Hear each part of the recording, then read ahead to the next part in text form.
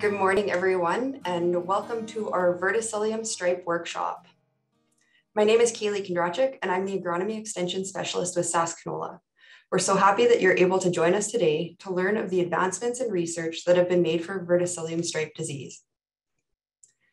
We've got a few housekeeping items before the presentations. So continuing education credits are available for certified crop advisors.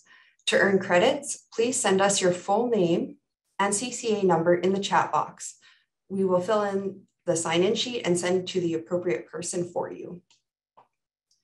Our presentations today are pre-recorded. If anyone has questions during the presentations, you may type them in the Q&A box. Please specify which presenter your question is for. Our presenters may choose to answer some of them as we go, but we will also have a live 30-minute Q&A session at the end of all the presentations. During the presentation, you will be muted so that there will be no feedback that will interfere with the audio. We encourage you to use the chat box to add to the discussion. You can start now. Tell us your name and where you farm or work. And this webinar is also being recorded, and the link will be emailed out to you at a later date. So with that, we will get started with a few words from Doug Heath, the research manager with SaskCanola. Hello, everyone. I'm Doug Heath, the research manager for SaskCanola. Today's Verticillium Stripe workshop is funded by the Canadian Agricultural Partnership Program, including funding and contributions from AAFC, the Canola Council of Canada, Alberta Canola, and SaskCanola through the Canola cluster. Verticillium was only recently discovered in Canada in 2014, and we are now understanding the risks to canola production. More work is needed to understand Verticillium longisporum, the pathogen that causes Verticillium stripe in canola, and how it impacts yields in Western Canada.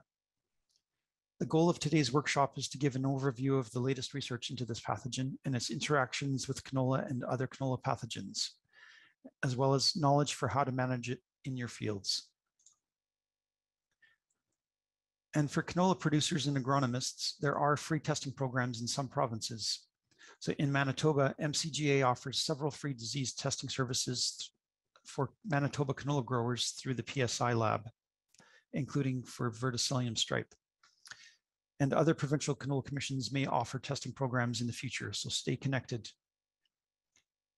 Several commercial diagnostic labs also offer Verticillium stripe testing as a fee-for-service. And more information on many of today's research projects that are being presented can be found on the Canola Research Hub. This interactive research database was also developed as part of the CAP Canola cluster and provides summaries of canola research across Canada on many different topics. And as a side note for Saskatchewan, SaskCanola encourages Saskatchewan farmers to sign up with the Saskatchewan Ministry of Agriculture to allow crop specialists onto their land to survey for crop diseases. This data is used for monitoring and early warning of outbreaks for the benefit of all farmers. So this morning, we're going to have 5 presentations followed by a QA session. To start the session, we will hear from Justine Cornelissen to give us an agronomist's perspective on Verticillium. This will be followed by 2 CAP Canola cluster presentations. One from Delantha Fernando from the U of M will speak on the disease etiology, including factors such as spore longevity in the soil and genetic diversity of the pathogen.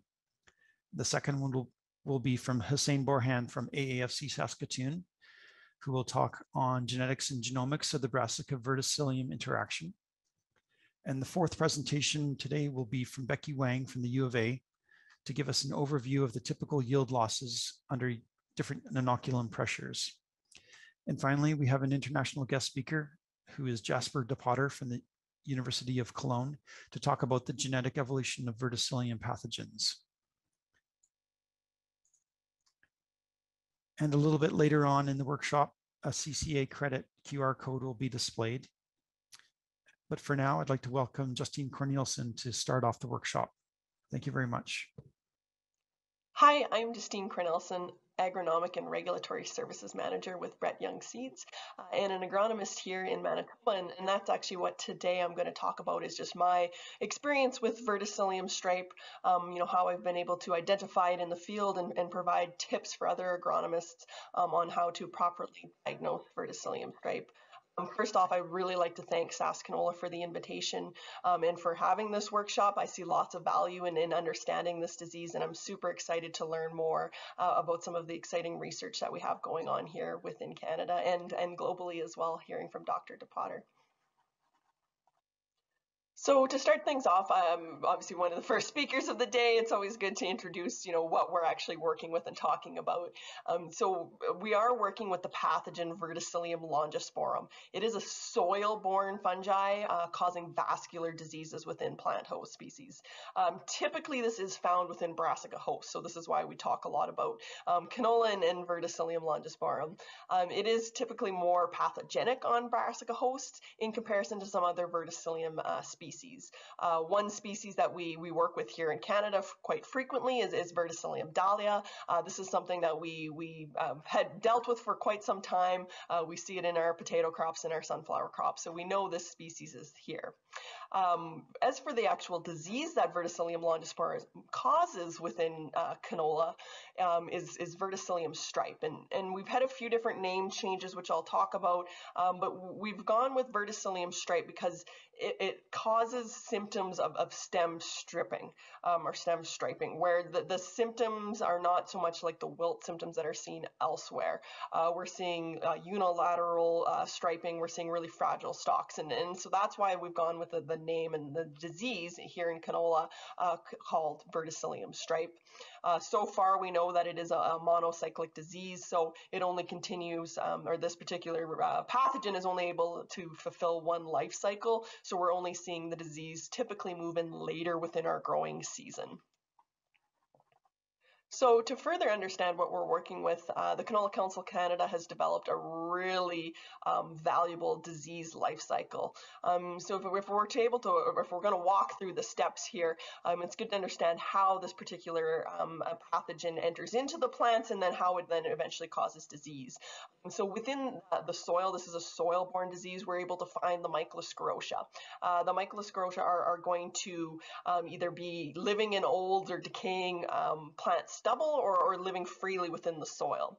From there, they're able to seek out the roots of brassica plants, and then they're taken up into the plant by the root. From there, they'll move up through the xylem into the stem. And that's really the area that we're really concerned about with this particular disease, is the damage is caused in the stem. So from there, this is where once this pathogen starts to really colonize and start working away on the plant material, it's going to start to inhibit the flow of nutrients and water up into that plant. And that's where eventually we see these plants start to collapse, right? They've got decaying material that's no longer able to function and provide the proper nutrients to this plant. When we go to harvest canola, or once those plants decay within the field, all of the mycosclerotia that have developed within that decaying plant material have now then been released back into the soil. So this is how this particular pathogen continues on its life cycle. There's still a lot of unknowns, and we're going to hear about it later today on some of the research to understand, what is the longevity of mycosclerotia here within our soils, what can be done to protect that stem material, what conditions, environmental conditions, is this particular pathogen going to thrive in, and same goes for the disease. So lots of information that we're still trying to figure out, and like I said, it'll be exciting to hear more, and hopefully we'll be able to develop some management practices from that. So to provide some background on this particular pathogen here in Canada, it was first identified in Manitoba in 2014 on a research farm just outside of Winnipeg. So this was the first DNA case of Verticillium longisporum in Canada. So new disease to Canada, but not a brand new or pathogen by any means. This is a particular pathogen and disease that we do see in other production regions for canola. So mainly Europe. That's been a well-established disease and pathogen there for quite some time. In 2015, that's when CFIA completed a really extensive survey all across Canada looking for Verticillium longisporum, and they were able to identify it in 6 provinces through DNA testing. In 2018 and 2019, and if we can try to rewind and think back to those particular years, we had delayed harvests, and especially in Manitoba. We had disease symptoms that were extremely noticeable and not something that we'd been really familiar with working with. I had complaints from growers saying it was wrapping around their reels when they were going to harvest, really dark stems, really fragile. So sounding a lot like sclerotinia, but dark in color. And then if we think to 2020, which I know that seems like eons ago with the roller coaster ride we've been on, but in 2020 and 2021 were our drought years. So we're in this drought cycle, and this is where the disease really become a lot more noticeable and early on in the season. We were able to identify symptoms extremely early. And in Manitoba in particular, going and completing the Manitoba Canola Disease Survey, which is run through Manitoba Agriculture, through their surveyed fields, over 30% of the fields were showing symptoms for verticillium, and upwards of 15% incidence within these fields. So we know it's here in Manitoba, and we know it's actually quite widespread.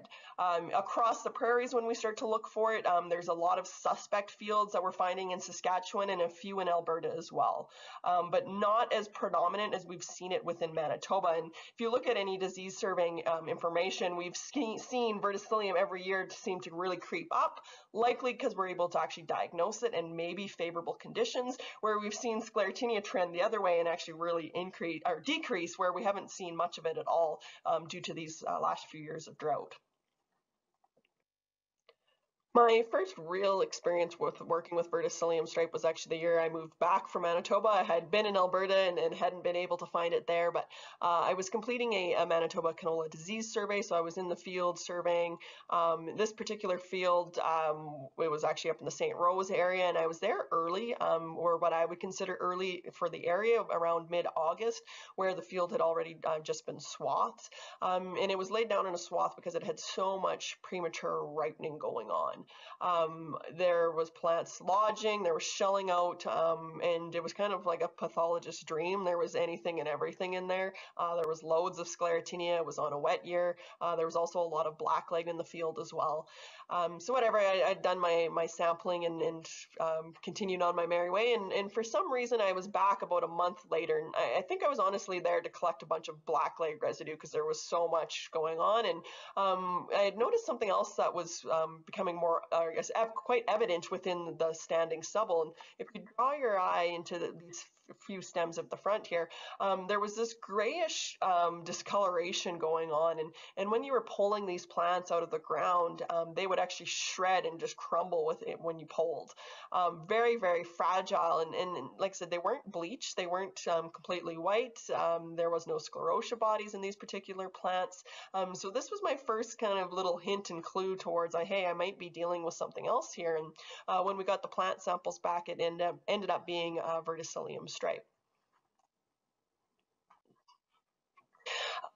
Through that year, and I guess would have been 2017 into 2018-19 area, I was able to pull quite a few more plants and able to, like I said, find this all across Manitoba through my surveying efforts. And you can see here, we're starting to get some symptomology happening. I was able to pull out key features of the pathogen's life cycle and able to find those mycosclerotia. So you can see the mycosclerotia here in this zoomed version. Like I said, a lot of these plants were pulled late in the season, so not at that typical canola disease surveying time. You can see here these plants had been out in the field for quite some time, starting to really degrade. You can see how much they're shredding and how fragile they really are. In 2018, I had started my master's looking at major gene differences on blackleg. So I was in fields quite frequently, and this particular site just outside of Neepawa along Highway 16 really stood out to me. I was in there at, right prior to harvest, doing my stem cuttings, rating blackleg, and I had a lot of this graying discoloration show up, which was making my ratings extremely difficult to do. And this was a field that I was able to then follow along and really watch the disease progress within these plants. I would consider this an iconic photo. It's a photo that we use quite frequently. But this is, like I said, one of the first times really working with this disease and understanding it. So this image was taken at the time I was doing blackleg rating, so right prior to harvest. And you can see this starburst or this gray discoloration that's happening, grayish brown, in comparison to something like blackleg or a healthy plant with no diseases at the time. And above ground, there wasn't a lot of symptoms showing, right? There's maybe a bit of a discoloration here, but you can see in the blackleg plant, we're seeing that as well. So nothing really above ground. And at this particular field, I was able to follow it through every week. I stopped by to really watch this. And so I'd marked plants and things I'd kind of suspected to have verticillium, and eventually over time was able to see the mycosgrotia within the field. From all my fields for my master's work, I collected plant samples, and in this these samples were from that Nipawa field, but I'd picked samples based on being hopefully just blackleg, and I didn't want other pathogens to take over and colonize. So these plant samples sat in the lab for a few months in a dry area, and when I opened them up to work with them, Verticillium longiforme had colonized a lot of the tissue. So it made trying to isolate blackleg off of this extremely difficult. You can see the mycosgrotia and how they've grown all throughout that inner stem, and the plant has become hollow. So like I said, first real experience of working with this, and it brought up so many other questions. And to me, the first big one was the environment. What is creating this? What conditions are causing this pathogen to take off? With some very different kind of growing seasons that we had experienced, right? We've gone from some really wet ones with delayed harvest to some really hot and dry. So some mixed factors there. I was wanting to, dive into the literature to understand the environment that this particular pathogen requires, and how this disease can then thrive. And a lot of the work was showing that this particular disease really thrives in hot, dry conditions. So a lot of the work, like I said, has been done over in Europe, which shows actually warmer soil temperatures really increase that colonization of Verticillium longiforme, and typically before flowering. And so that's what we think is happening here, right? It probably comes in right before flowering, and because we've got a shorter growing season, it's not a long enough period of time to allow that pathogen to get up into the stem to really start to colonize and create infection there. But like I said, that's speculation. We're still trying to figure that out. So, but we're seeing, like I said, in the literature that it does thrive in these hot, dry temperatures, and that's something we have been experiencing across the prairie region. This was a field from 2020, so think back, it was a really hot, dry summer as well. This was taken in the Verdon area where I'm from, where we had very little precipitation that summer, pretty well nothing throughout July and August. And you can see that the field we've got, it's lodging, there's areas that are falling down already, some premature ripening, and this was actually a cultivar trial, and the cultivar next to it was actually standing a lot better. So we were really focusing in on what was going on. And if you were to stick your head in the canopy, this is what we were seeing. And below ground, well, we're seeing lots of drought-like symptoms where we've got lots of leaf decay, but I see a lot of beige stems, and to me, when I see that, I would think, oh, those are sclerotinia plants. But we had like I said, no precipitation, low humidity all summer, so there wasn't the white mold growing, there was no sclerotia bodies. And when you started to actually look at these plants and pull them up, there was maybe a little bit of grayish hue starting to form within the roots, but there wasn't a lot of obvious verticillium symptoms. It was near the end of August when we were looking at this field, so plants were starting to ripen, but we were seeing these really mild symptoms that were starting to point me more towards verticillium, and up in some of the higher branches. And this is the first time I had started, or that I'd really noticed verticillium up that high, was the development of mycosgrotia on some of the side branches. So you can see here in the one image we've got just tiny little branch or broken off branch where the mycoscrotia were starting to develop. We were getting a lot of that half stem senescence. So you can see here the plants on the ground. We've got our green, healthy looking ones. Then we've got these kind of beige, discolored looking plants where they were having that half stem senescence, and you can actually see where the pods were already starting to shell out. So like I said, mild symptoms following up with this field a few weeks later. Verticillium was much easier to find. You're able to see the mycoscrotia and a lot of that stem tissue. The number one question I get in the field is, what type of yield damage does this cause? And in any of the work that we're seeing out of Europe, the losses are variable. And if you do have mycoscrotia development present and stem senescence happening at the time of harvest, there could be yield reductions of upwards of 30 to 50%. A lot of the work shows that the losses are typically insignificant or also very inconsistent, and it comes down to the environment, right? So that important part of the disease triangle, and are there the environmental conditions there for that particular disease to thrive in? There hasn't been any really reports of any negative impacts to seed quality, which is a really important thing to note. Here in Canada, we think the pathogen just comes in too late in the season to really cause an impact. This might be why we see potentially losses or claims of losses when we have crops that are harvested later into September or that have been in the field for a long time. We are finding these severe symptoms typically later on in the season. So that's a kind of a positive thing to note, right? We don't see these really aggressive or the development of mycoscrotia until later on in the season. And thankfully that should hopefully be reducing our overall yield impact seen by this particular disease. I've already gone over quite a few of the plant symptoms that we're seeing or key kind of diagnostic features, but I do want to go back over and go through it in a little more detail just to really help train the eye of what we are looking for. Some of these things that are listed here on the screen we might not actually find in the field. Some of them are much easier to identify within the greenhouse setting. Something like any of the leaf symptoms I find very difficult to identify in the field, and I haven't been able to say, oh, I think this is going to be verticillium a few months later or a few weeks later, and we've dealt with some dry years, so the leaves already don't look all that great. So just little things like that. I think it's important to kind of know what to be looking for at different parts throughout the growing season and on different components of the plant. Like I said, here's just some of the stem senescence or senescing. To me, in the past, I most likely would have diagnosed this as sclerotinia. Right, we can have waves of sclerotinia come in on those wet, humid years, and then it turns dry later on, so you don't see the white mold growing, so you get these bleached, really fragile stems.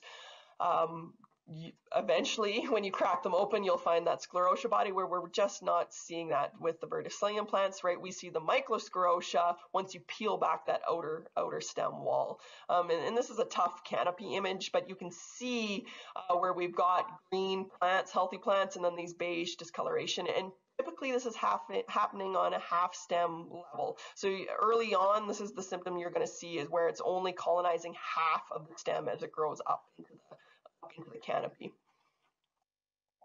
Same, just another kind of zoomed in image. Here's higher up in the plant, where you can see same, it's still at that half stem. So all the stems on the infected half have gone bleached or discolored as well. This is very, very similar to drought. To me, these symptoms look a lot alike, where you've got this dry down, this bleached or discoloration occurring. Typically with drought, you won't get it on half of the plant. And like I said, here's just the full plant, so you can see it here where these particular branches are starting to shell out as well, and that they've all gone brown, where the other half of the plant is still remaining green. Assessing or looking for verticillium within the root tissue hasn't been a key diagnostics feature. It's something over time in the field that we've started to notice and make note of, and sure enough, it keeps coming back as Verticillium longisporum. But this grayish discoloration, same, you can cut low down on the root, or you can move up where you do a typical blackleg rating right at the base of the plant.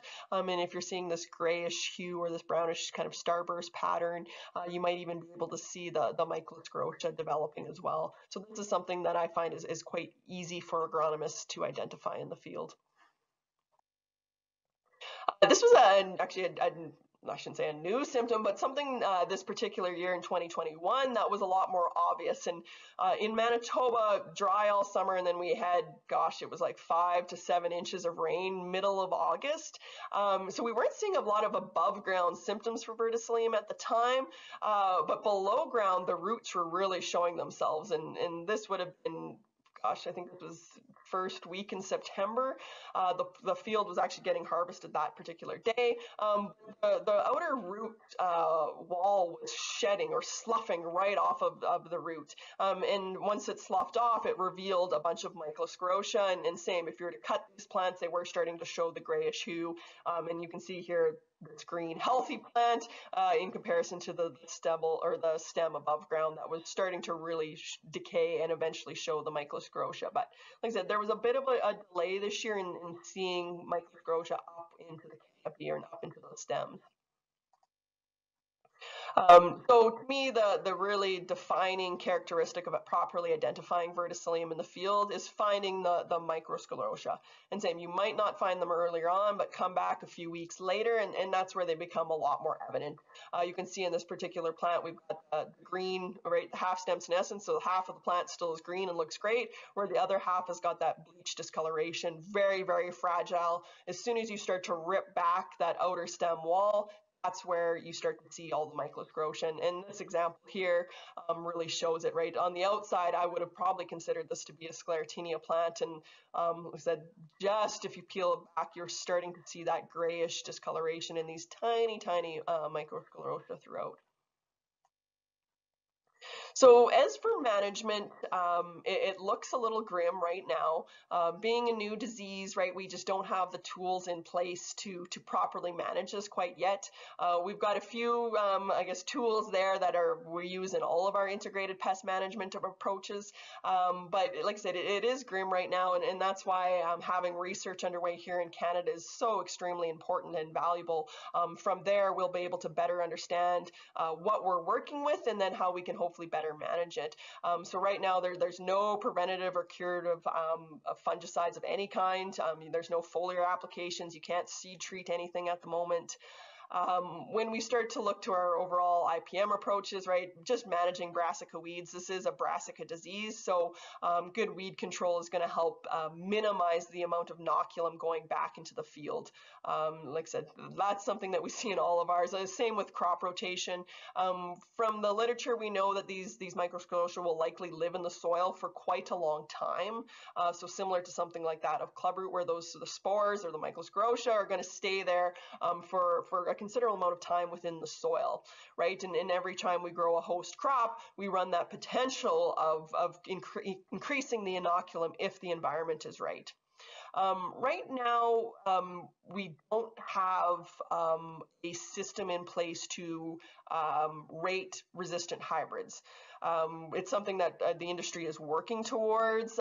When you look at trials that got infected with verticillium, you can see differences. So we're just trying to working that through. We're going to hear, like I said, we're going to hear some work today that's going to understand or look at understanding this better. So it is something that is in motion, and hopefully within a few years we'll have some hybrids that are tolerant or resistant to Verticillium longisporum.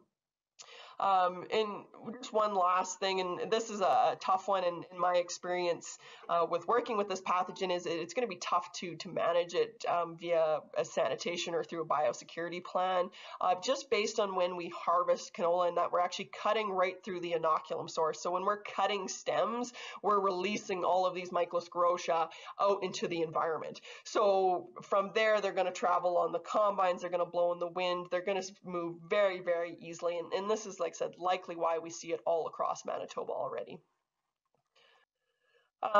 So we're really at the point of just proper diagnostics, and I think we're there. We've got enough information to understand and how to identify it within the field. So like I said, lots of tips going back through just understanding the difference. You know, sclerotinia and verticillium look a lot alike. They've got those beige, really fragile, shredding stems, but verticillium will reveal the mycosclerotia once you do shred off that outer stem wall. at Verticillium in comparison to blackleg, like I said, the kind of key diagnostic features is looking for those mycosclerotia versus the pycnidia within blackleg. Same with the cross-section cuts, you can look then for the black discoloration versus that grayish hue, or eventually mycosclerotia within the tissue as well. Like I said, when you see them side by side, it's a lot easier to diagnose and see the differences between the two. Same, here's just more of my hand modeling career, but you can see here the differences quite obvious here when you see them side by side, right? So that grayish hue versus the black predominant spots, and these plants here are actually showing the stem cankering, or the cankers from Leptosphaeria maculans. And one more just for good measure, but of course then you're going to find plants that have a combination of diseases. So we do see a lot of Verticillium longisporum with a blackleg causing species, so either Leptosphaeria maculans or big lobosa.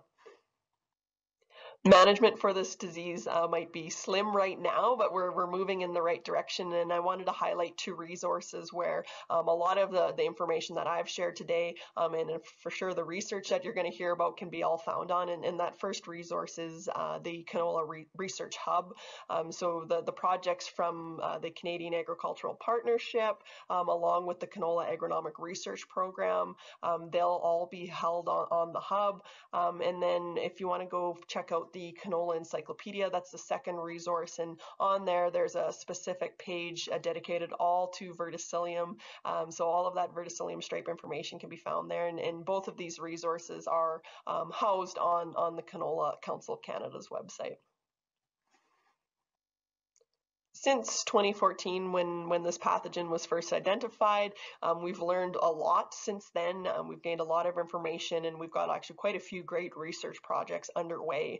But there's still lots of unknowns, and these are kind of questions that maybe we might get answers from today, but if not, maybe in future research projects. And one thing that the industry is working on, and a big question that we see at the field level, is what is the severity? How can we rate the severity? Right, we have different severity scales for sclerotinia and blackleg and clubroot, and this is something that we're currently still missing for Verticillium. And like I said, if it is going to continue to increase like we are seeing it in Manitoba in these dry years, it's something that we do want to be able to rate properly.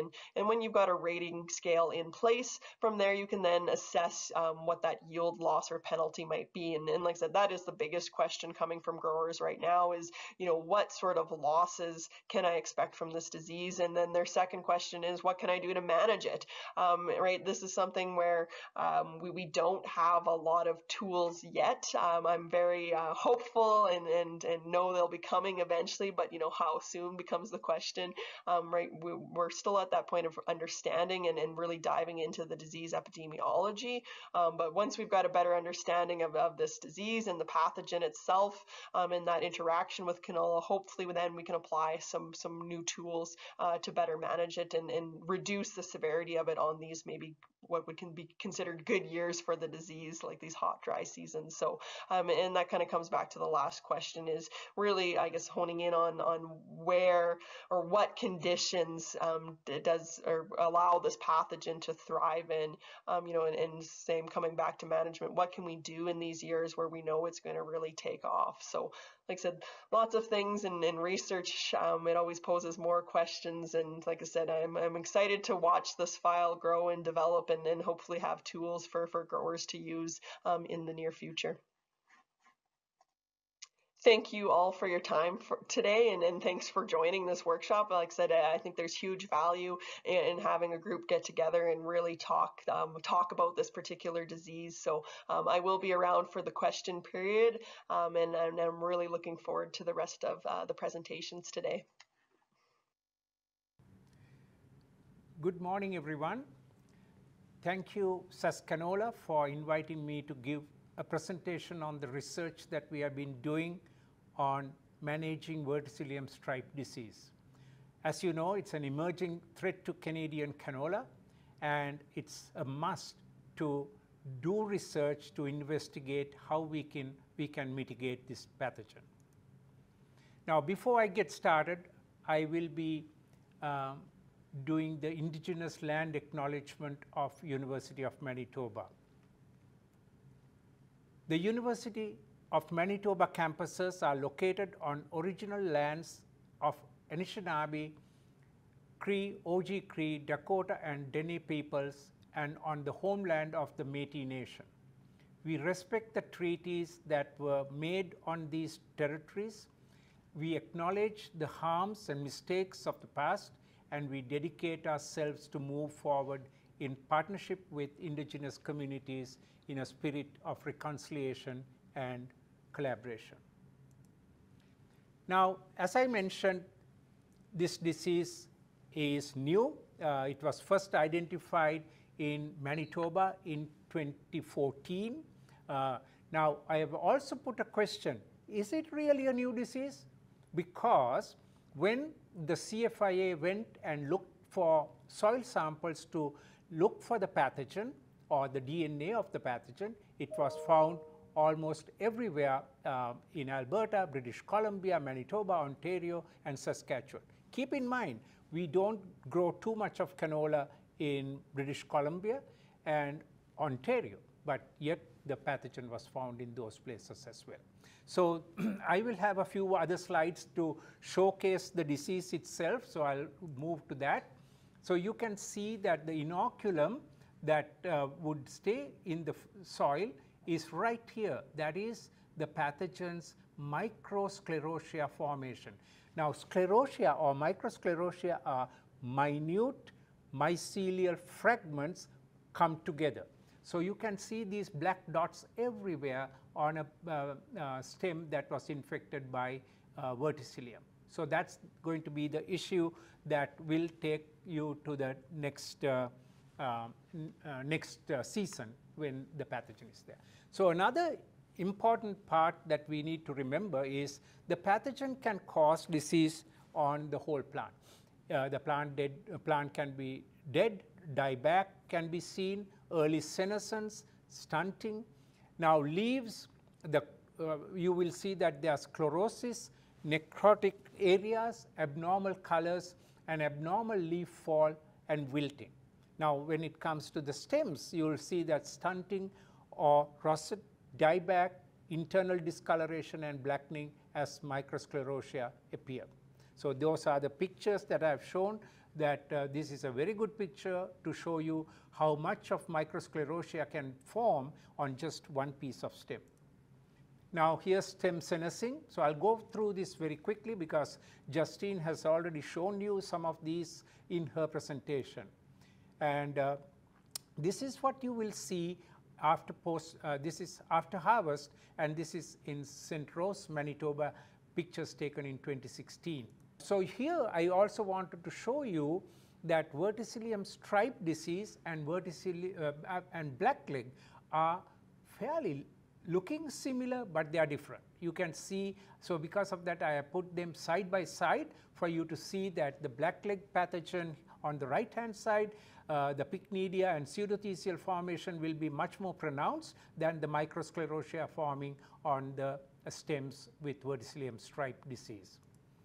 Because we have both the pathogens here in Canada, this is an important part, mainly because the farmers are still getting used to Verticillium stripe and they may misidentify that to blackleg, or blackleg situations can be misidentified with Verticillium.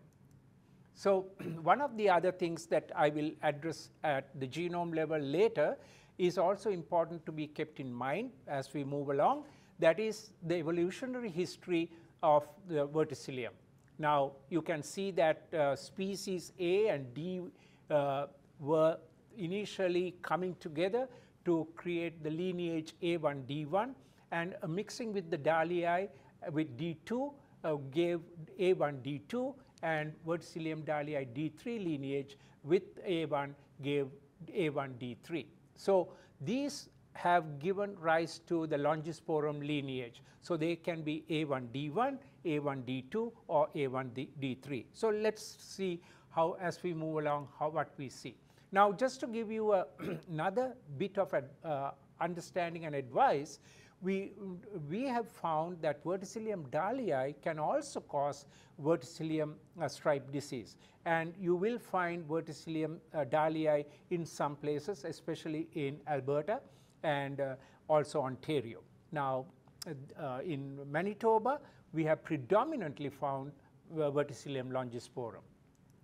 And here's a few more pictures in the greenhouse, how plants could be stunted when the pathogen has impacted with the pathogen. Here's Vesta, a normal control with water, and here the pathogen has been inoculated. So you will see severe stunting. So again, what is really happening in the plant is something that we need to be looking at in the future. That's part of the CAP project that I'm planning to emphasize and put forward to understand whether there are enzymes that are being restricted and whether there are certain physiological changes that are happening because of the Verticillium longisporum. So these are gene expression studies that will lead us to understand the pathogen better. And you can see the pathogen here again, and the pathogen spores are shown here. Now, I think I have a slide to show Dahliae and longisporum side by side, and in that you will see that the longisporum spores are much larger than the Dahliae spores. So initially, when we first came to be allowed to work on Verticillium, there was a period that there were restrictions by CFIA for any researcher to work on Verticillium. And once that was lifted, my postdoc at the time, Dr. Jongwei Zhou, looked at the Verticillium longisporum isolates that we had been able to identify and isolate from Manitoba.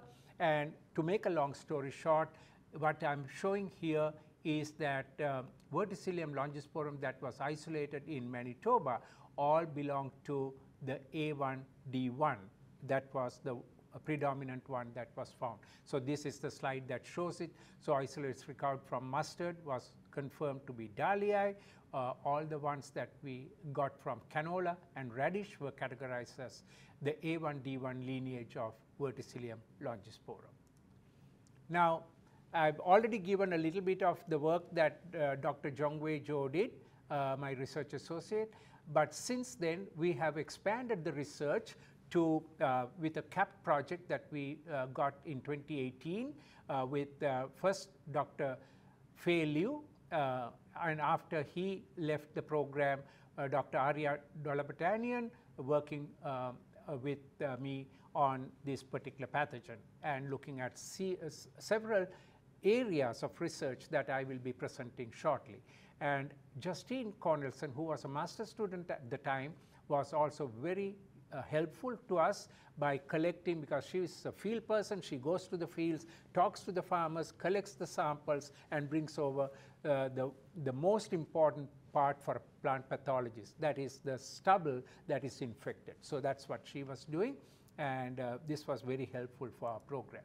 So again, a recent publication that came from our program is having this new Verticillium disease cycle.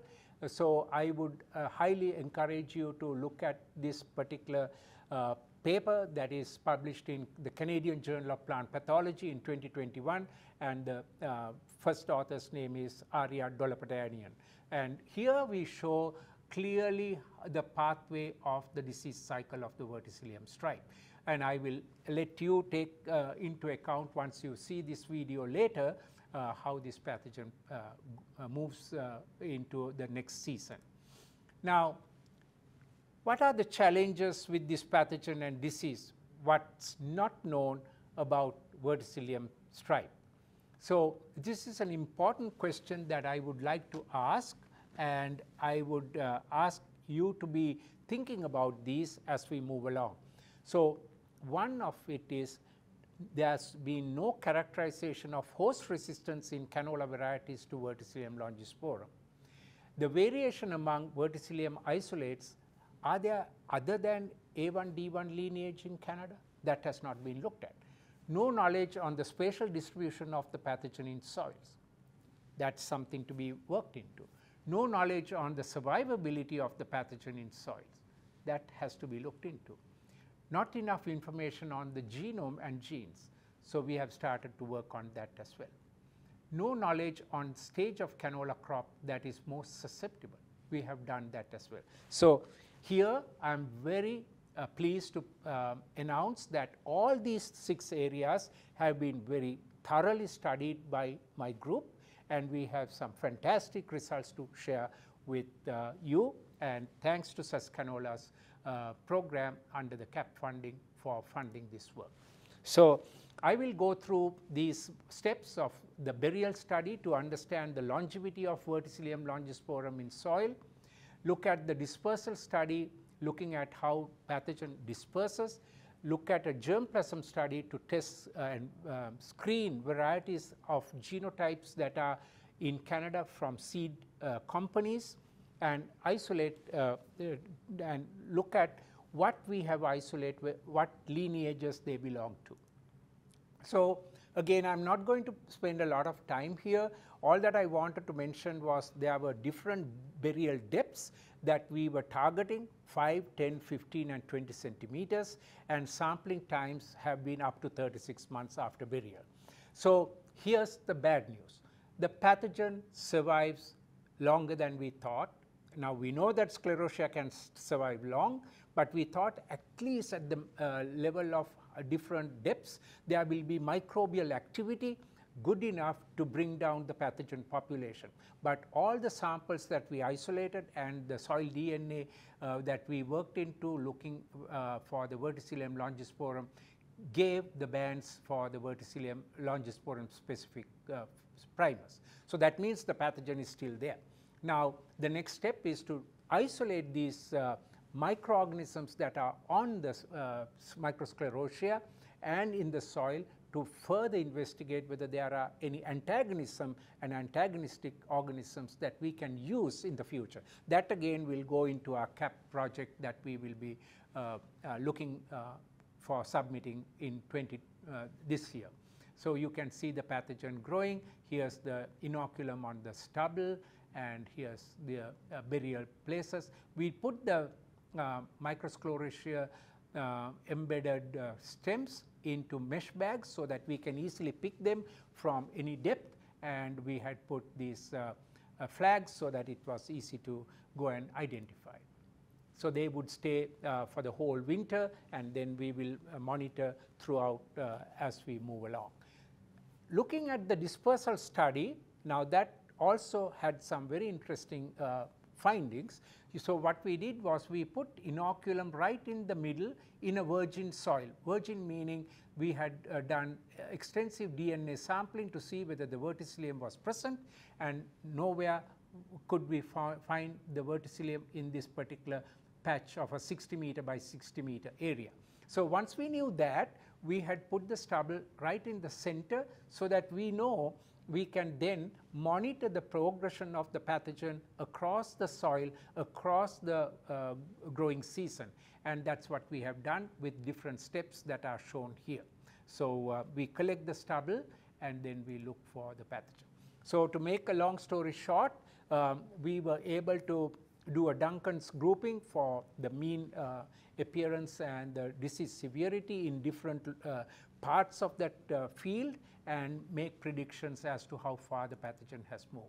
So again, I'm not going into a lot of detail here because of time, but you can see that the pathogen, if you look at the areas looking at east, north, south and west here, they are being moving at different levels. You can see 1 meter 8 weeks after sowing, 2 meters 8 weeks after sowing, and 2 meters 2 weeks after sowing. So at different times we have been able to get different inoculum levels and the pathogen's presence when we try to isolate the pathogen and do DNA sampling. So now comes to the most important part in my thoughts in mitigating this disease, to screen canola lines with Verticillium longisporum. Now I thank the seed companies that have participated, and I would encourage other seed companies to participate, because this would really help you to understand what are your varieties and cultivars and germplasm and elite lines that might be having some resistance to Verticillium longisporum. So using resistant cultivars is the most effective and environmentally friendly method to control this disease. Screening resistant germplasm in canola is an effective way to broaden resistant sources in current varieties. That would be the work of breeders once we know the resistance. And seeking new resistance sources from different geographical regions such as China should be an effective method to broaden our breeding resources against this pathogen as well. So today I'm not presenting that part of the work, but just to let you know in brief, we have found some excellent resistance in the Chinese germplasm. But here showing the work that we did with seed companies, here's germplasm that we have put in Portage La Prairie. This is at the reproductive stage, and I have a picture in Kelburn Farm with the vegetative stage. So the same varieties, same lines went into both locations. We had some check varieties such as Vesta and others that are susceptible to make the determination. So here's the screening of Chinese lines that we did as well. So looking for that resistance was an important part. You can see that there are some plants. This is Vesta that is quickly succumbing to the Verticillium longisporum, whereas some others are really well and good. Now the flowering times are a little different for the Chinese germplasm because it's a semi-winter, so you can see that on this side. Now again a few pictures to show our work that we did with the Chinese lines, and you can see the severe infection with the some of the Czech varieties such as Vesta. There were other varieties that were susceptible that we had put as Czech varieties too. So how did we go about making the decisions on whether it is susceptible or resistance? Here's a healthy plant with no visible microsclerotia that was scored as a 1. Single colonization with slight colonization with microsclerotia was scored as 2. You can see the difference. And then as you move here, there's more microsclerotia, which was scored as 3, and then very strong colonization with microsclerotia that was scored as 4. So you can also see the field, the stems, and we have cut them to show the differences that you can see. This is in Portage La Prairie, and this is in Kelburn. Now again showing you all these genotypes in one. You can see Vesta in one of the locations. I think this was in Kelburn, and this was in I think this was in Portage La Prairie, this was in Kelburn. And you can see that the Kelburn had a perfect 4 for Vesta, and which means that when you compare with a perfect 4, which is super susceptible, and you see some of these varieties and lines that we had tested for different companies performing this well, that means that we are in good shape with most of the varieties. Now what I don't know is whether these are varieties or germplasm elite lines from the seed companies, because they are coded and we do only the research for them and to understand. But the good news for, as a researcher, is that Canadian cultivars or lines do carry resistance to Verticillium longisporum. Now looking at another angle, we were interested to look at whether the stages of the plant would have different disease severities. That's an important part, because in to determine the epidemiology and to sustain with mitigation of this disease, either with a fungicide at a later stage, because we don't have fungicides at the moment, but they will be developed if the pathogen becomes important pathogen across Canada. So we have to have this scientific knowledge about it. So you can see we had different stages. I will go to the stages. So this is the development stage that we inoculated the plants. So 1 week after the plants were growing, we inoculated the pathogen. This is 2 weeks after, and this is 4 weeks after seeding. And then you look at the disease severity, and you see that the disease severity was strongest, or highest I should say, in the 4 week after seeding, which means that the pathogen has established in a different way after the pathogen inoculum was taking that into causing the disease. So if you look at the Czech varieties, sorry, the Czech treatment, I should say, week 1, week 2, and week 4, you see that the height of the plant is better, and the plants are stunted week 1, week 2, and the most stunted is the ones that were inoculated after week 4 after seeding. So that means there's some relationship physiologically that again we should understand better, and that would be our concentration for the future CAP project. Now, concluding here, the disease severity is higher in canola plants with inoculation at 2-week-old and 1-month-old growth stage, that's 4 weeks, compared to a 1-week-old growth stage. These results indicated that the Verticillium longisporum causes higher damage at the later development stage of canola. Now, the next 2 areas I will try to go and explain. One was an isolation study that was started last year to look at the presence of the pathogen in different provinces. That is because Saskatchewan and Ontario were having this particular disease, Verticillium longisporum, in fields, and the provincial plant pathologists were reporting this, and we took the samples and did our studies on to understand whether it was Verticillium longisporum or Dallii or something else, and also to look at the lineage. So again, here's where I was trying to tell you earlier, the conidial size of Verticillium Dallii is smaller compared to the Verticillium longisporum. Almost the longisporum spores are double the size of the Verticillium Dallii. Now, when we did the Saskatchewan samples, this was an interesting sample set.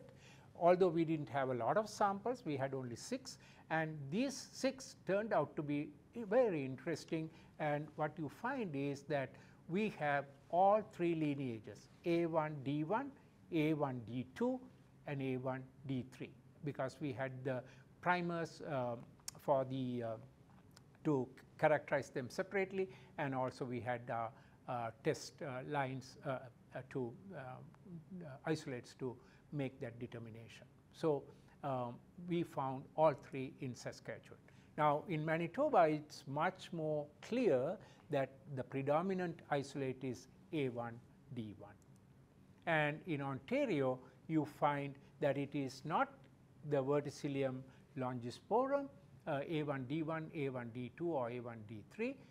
It is the Verticillium Dallii that is present. Here's the marker for Verticillium Dallii, and all the Ontario isolates, even though we didn't have a lot, turned out to be Verticillium Dallii. So these are very important things to understand from an epidemiological standpoint when it comes to mitigation and all that, but also understanding the evolutionary pattern and to understand how the pathogen is moving in Canada. Now, Europe has done a lot of good work, and we can take certain cues from their studies to understand that evolutionary pattern in Canada. So in summary of the PCR, multiplex PCR work that I just presented, the primers here showed that all the isolates belong to Verticillium genus, that means Verticillium longisporum or Verticillium Dallii, and the multiplex PCR could identify and differentiate Verticillium longisporum from Verticillium Dallii and determine Verticillium longisporum lineages. Out of the 6 isolates samples that we had, from Saskatchewan, they had 3 different lineages, which is interesting, and 3 were identified as Verticillium Dallii. Out of 14 isolates from Manitoba, all were identified as A1D1. And finally, 3 Ontario isolates were characterized as Verticillium Dallii. So this is very interesting. 3 different provinces, 3 different results. So we are quite excited as a scientist to move forward with understanding the evolutionary pattern of this. And finally, I would like to touch base, but I am not going to present the whole part of our genome research because it's not complete yet. I just wanted to let you know that we are doing genome analysis of the Verticillium longisporum, and here's the again showing those lineages. That's where our target is, to understand how different they are when we can characterize. So when you do the genome analysis, you have to look at the parental and lineage combinations. So here's Verticillium longisporum's relationships to Verticillium alfalfa and Verticillium dahliae. So you see the interactions, and we are slowly deducing all this, dissecting, and we have lots of information, lots of data, but I'm not presenting that because it's not complete yet. But I just wanted to give you a small or brief snapshot of our work. You can see it has gone through a lot of good identification of genes. So the bottom line is that the predicted effectors showed high expression in B. napus tissue. So that's the effectors from the Verticillium longisporum. And in addition, large amounts of collinearity exist in the genome of Verticillium longisporum. So that's something that is important. I would be encouraged to look at it from the view of the isolates from Europe to see how different they are.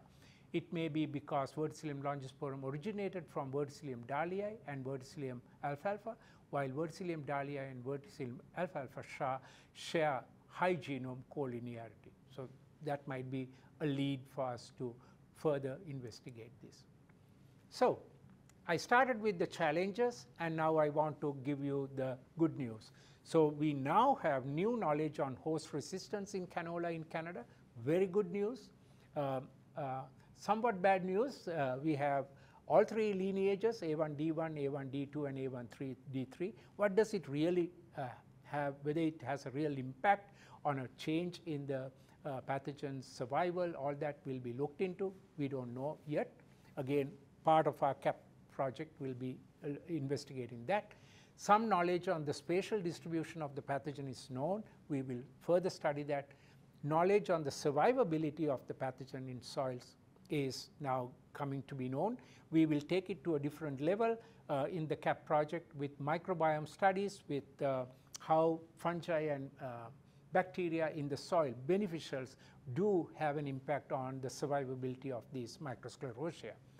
And some knowledge on the genome and genes are now well understood in our work. We will finish that and publish, so we are getting closer to that. And new knowledge on the stage of canola crop that is most susceptible.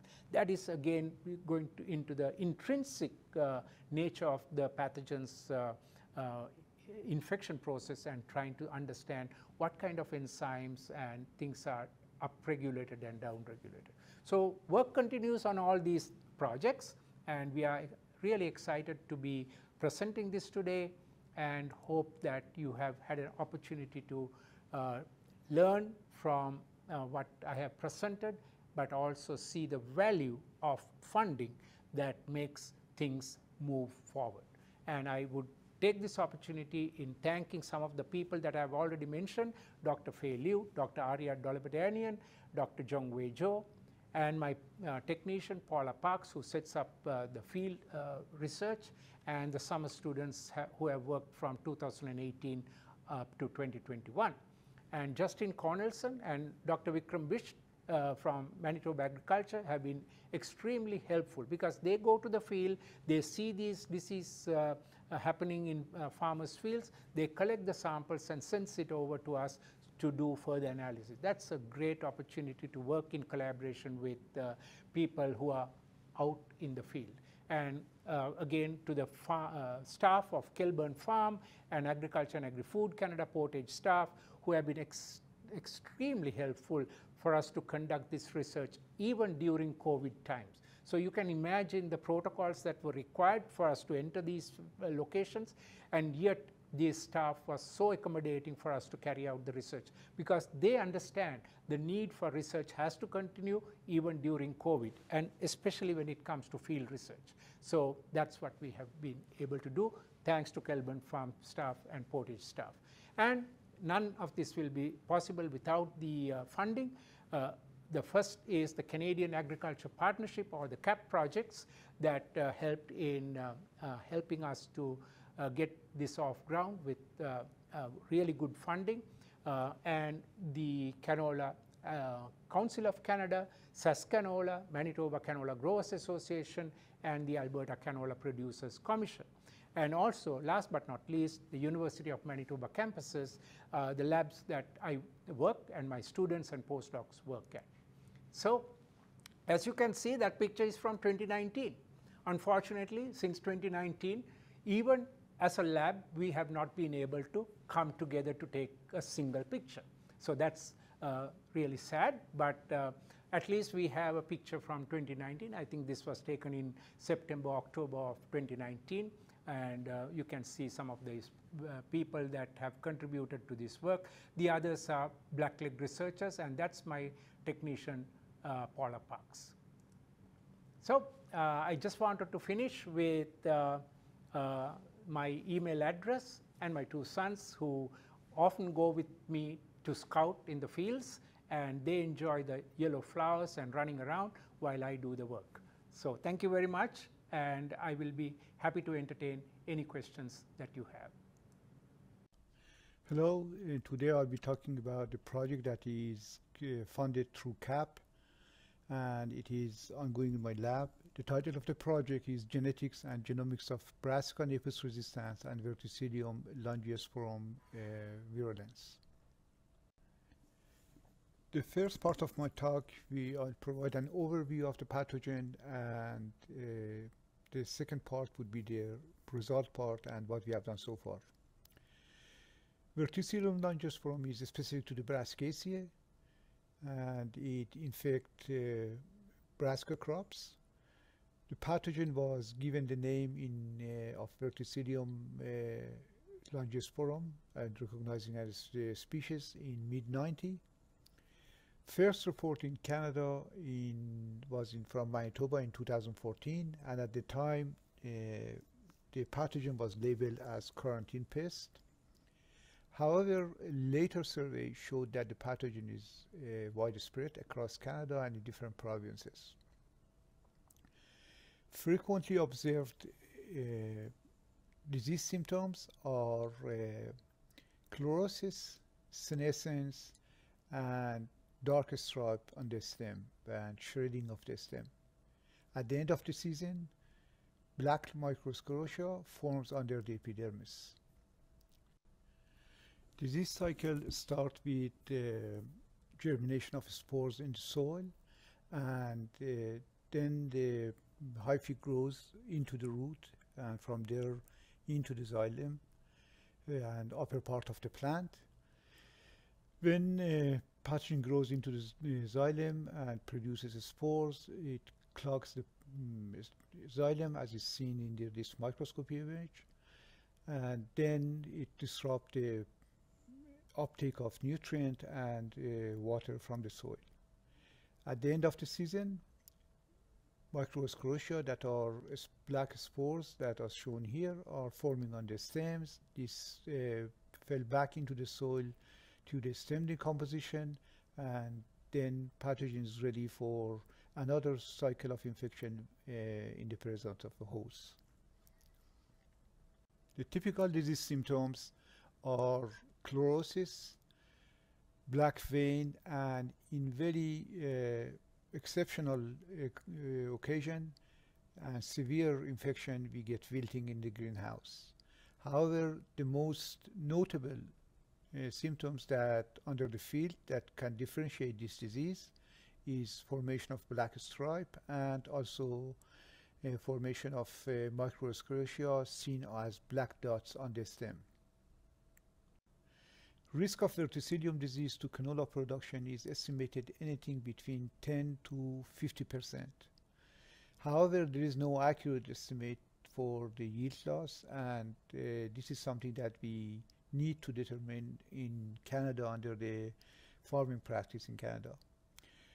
Other issues that could be associated with the disease are reduction in farmland value, because of when the pathogen establishes itself in the soil, it's very hard to eradicate it, and restriction of canola export due to possible seed contamination. In terms of management, there is no fungicide effective against the pathogen, and in general, applying fungicide against root pathogen is very difficult. Soil amendment is not practical, especially under the large scale farming practice in Canada. The most viable option is genetically resistant cultivar. This is the approach that we are taking, and we are hoping that we could achieve this during this research project. The two main objectives of the projects are genetics of brassica and apis resistance to verticillium. This part, the intention is to identify resistance varieties, map the position of genes, and develop markers to be able to incorporate those genes into commercial canola cultivars.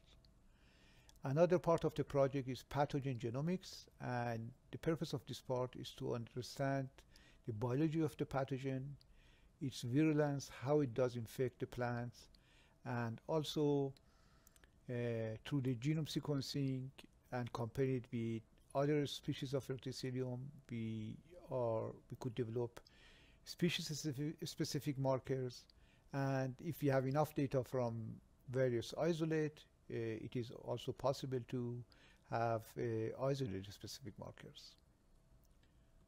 For the genome sequencing, we started with using the Illumina short read platform. We sequenced the genome of Verticillium Manitoba isolate, producing 40 million pair end reads.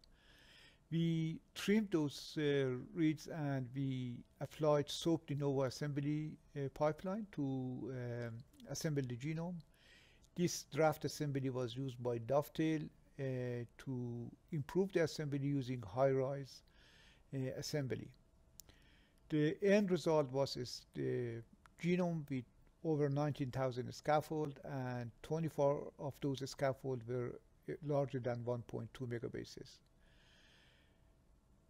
This was, although we had some larger scaffold, but the genome was in too many scaffolds, and it was not, we wanted to have a more improved genome. So at that time I realized that Bart Thoma and in his lab Jasper de Potter are doing genome sequencing. So I reached out to Bart and Jasper, and they kindly agreed to run their pipeline on our sequences. So Jasper took our Illumina sequence and used a A5 pipeline to assemble the genome. This is a pipeline that is used for short read assembly. He then used gap closer to bring the scaffold together, and at the end result was 2,429 scaffold, with largest scaffold being 3.2 megabases. This slide shows the distribution of various scaffold and based on their length. We have, as I mentioned, scaffold with 3.2 megabase length, and then at the end of the spectrum there are very smaller scaffold as well. Although this is much improved compared to assembly that we did through Dovetail, but still it's not really high quality genome. However, what is important is that the size of the genome is similar to what has been published, and based on Jasper's comparison with the data that they had, is the genome representation and completeness is there. So we have genome represented here, although it's more fragments. I'm really delighted to see that Jasper has produced high quality genome using long read, and they have been recently published. So we intend to improve our genome based on using either the genome that Jasper has published as a reference genome. So we'll use our Illumina read and do a reference-based assembly. In the event that we have a very structural variation between the two genomes, such as inversion and translocation that prevent us from assembly, we will do a de novo assembly. And we have the pipeline for doing a de novo assembly using large long reads. We have ONT sequences established in the lab, and we have applied it using fly software to assemble the genome of clubroot. We have improved the clubroot genome from 109 scaffold to 19 contig. We have improved the genome of Leptosphaeria that we had from 500 scaffold to 36 scaffolds. So we have the pipeline, and if we need to do a de novo assembly, we can do a de novo assembly on the Manitoba isolate. In the second part of the result, I would like to talk about what we have done so far with identifying the resistance genes to Verticillium longisporum. First, I would like to give an overview of the inoculation method. This is a method that is established, and it was reported in a publication by Christina Eink when she was a PhD in Andreas Tiedemann lab in Germany. We grow our plant in a mixture of vermiculite and sand. We let them to grow for 2 weeks. Then we take the plants, we wash the root, and we dip the root in a spore suspension of 10 to the 6 spore per ml. We leave it for 30 minutes to ensure that the infection happened. We then put this into the soil, and when plants are transplanted into the soil, then we move them to the greenhouse, watch the disease symptoms over the time and as plant mature, and we record the disease symptoms.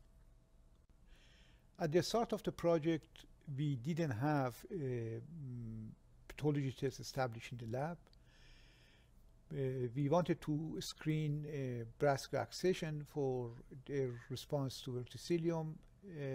We started with NAM population that Isabel Parkin has developed in her lab in AFC. The NAM founder line, we gave them to Andreas Tiedemann to conduct a pathology test for us. This is the data we got back from Andreas' lab. We have extremely susceptible line, we have a very highly resistant line, and intermediate phenotype. So we choose the most resistant NAM14 and the most susceptible line NAM53 to develop a population. To make sure NAM14 and NAM53 shows the same response against the Verticillium isolate from Manitoba, we infected them with the Manitoba isolate, and as you see here, Verticillium infected plants for NAM14 are highly resistant. They happily grow, and there is no stress symptoms, while NAM53 is dead, and is quite a stark difference between these two lines in response to the Verticillium infection. After confirming the phenotype, we crossed NAM14 with NAM53. We developed a F1 population, and from there we developed a double haploid population, which is about 500 lines that we have so far. Here is again showing the response of NAM lines. Here we have resistant lines, not infected, so they are non-inoculated resistant lines as just control. Inoculated resistant lines, as you see, there is no stress. They are comparable in terms of growth to the non-inoculated plant. We have susceptible lines, non-inoculated, Again, they are growing normally. And the susceptible line that has been inoculated showing a range of phenotype from death to severe stunting and to severely being stressed and showing the chlorosis that I mentioned earlier as one of the phenotype. With this, we were confident that we have the pathology test established, so we started the large-scale pathology test. At the same time, we asked Ralph Lang in Inotech, Alberta, to if he could help us with running the pathology assay under their condition. The disease rating in both labs is we are using the 1 to 9 scale as reported, and 1 is resistant, 9 is are dead plants. And we infected plants are grown in the greenhouse. We take note from the disease progress over the growth stage, and we use the AUDPC formula to rate the disease at the end of the disease rating. Here is a snapshot of the NAM population when infected with verticillium. We have susceptible, intermediate, and resistant lines. So we have applied this pathology test twice so far, once in our lab and once in Ralph lab. We have the pathology data now. We have also conducted SNP genotyping using the 60K array that is developed by AFC Isabel Parking. So we have the genotyping data as well, and the mapping is in progress right now. Unfortunately, the mapping data was not ready by the time of this presentation, but I'm hoping that the mapping data will be ready in the coming months. The work that we will be doing the remaining time for the project, as I mentioned, QTL mapping, that will be done shortly. Also, we are conducting RNA sequencing on resistant and susceptible lines. The purpose of this experiment is to now to find out what are the downstream defense pathways again in the resistant lines. Are there any novel genes that could be exploited for improving resistance of canola to verticillium? And we are hoping that this data in combination with our genomics of the pathogen will produce interesting result into both management of the disease and also understanding of the biology of the pathogen virulence. I would like to thank the people that in my lab that did the work. Mayrat did most of the work that I presented here today. She has done a great job in establishing the pathology screening in our lab. We didn't have prior experience with this pathogen, and it's a very difficult pathogen in terms of disease evaluation. Param Haddadi did the assembly of the sequence of the verticillium using short lead Illumina sequences. Mehran is helping Maya in the greenhouse with pathology test and also with other greenhouse tasks. I would like to acknowledge the help from our collaborators. Ralph Lang, as I mentioned, we are working together on this project, and we are conducting pathology tests at the same time. Isabel Parking is helping us with the mapping part. Christina Eink is providing advice on the disease and pathogen. Jasper has been really great in helping us to improve the genome assembly, and Andreas Tiedemann did the first round of screening of NAM population. Also in Ralph Lang, Wendy Dimitrov has been really great in terms of communicating the result with us, sharing her experience, and it has been great working with her. I would like to acknowledge the funding that we got through CAP and provided by CAP partners, AFC, SaskCanola, Alberta Canola, Manitoba Canola Growers, and Canola Council of Canada. With this, I would like to thank you for your attention, and we'll be happy to answer any question. Hello, everyone. My name is Isha Wang.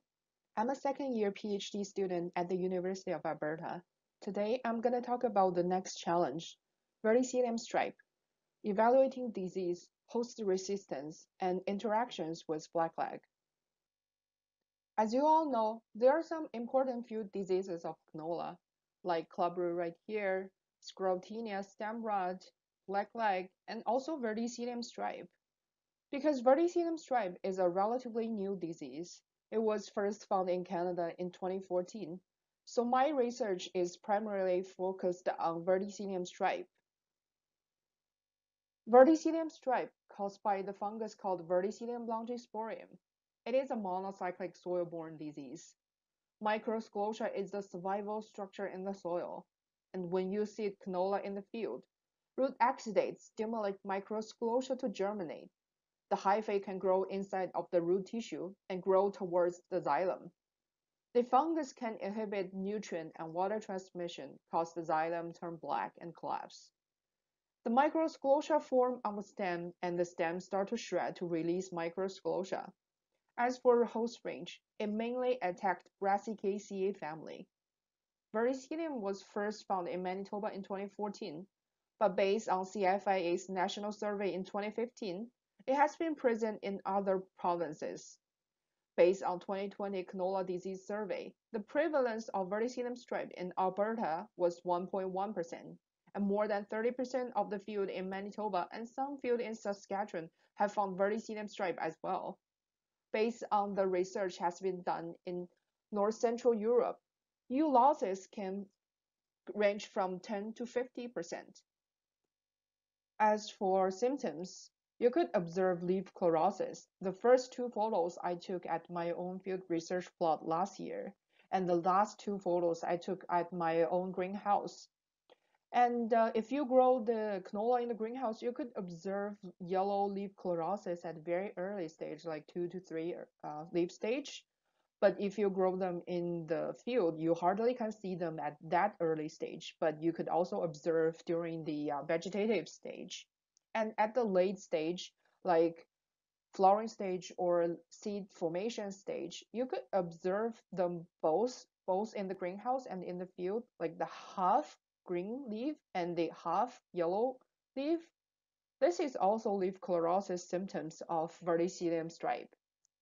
Other symptoms including stunting of the plant. As you can see in the photo in the middle, this plant is way more smaller than the other healthy plants. And when I grow canola in the greenhouse, I saw the stunting of the plant at very early stage, like 28 days after inoculation.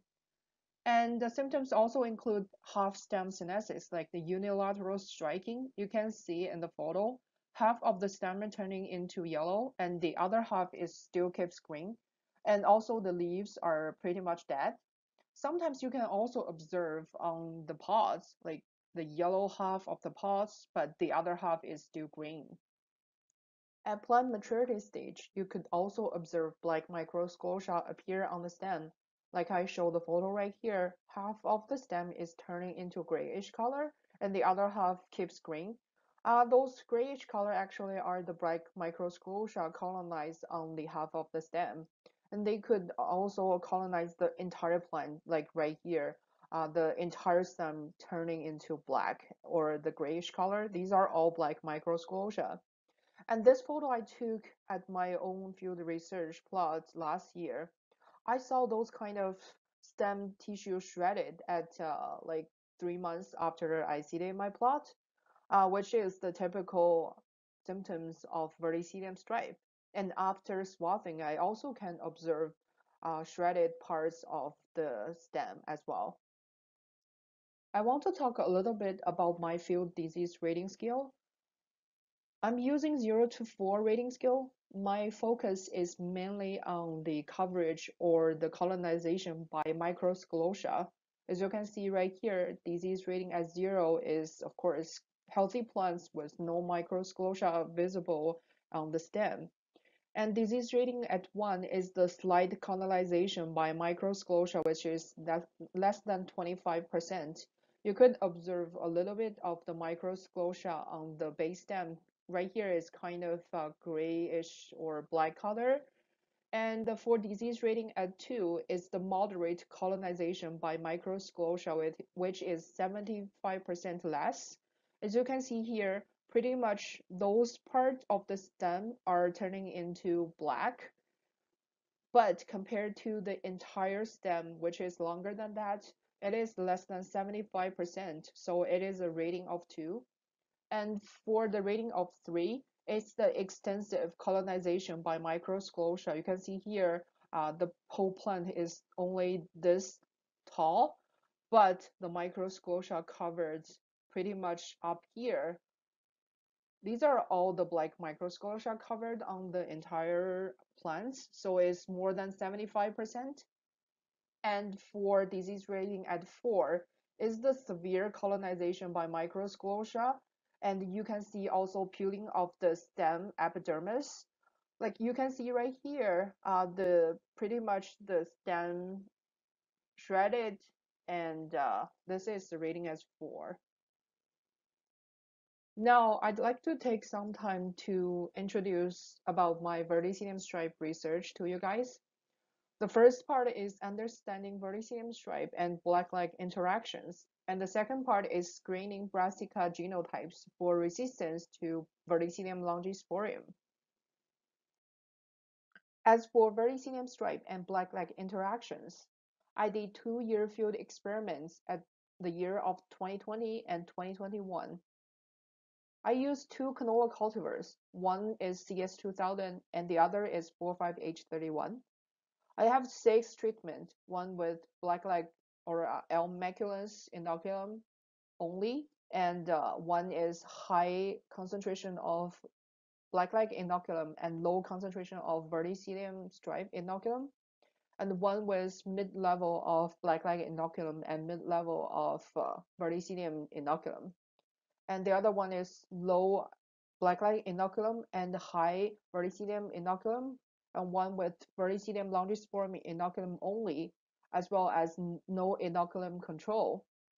And at plant maturity stage, I did disease assessment for 10 plants for each for blackleg disease rating and also Verticillium stripe disease rating.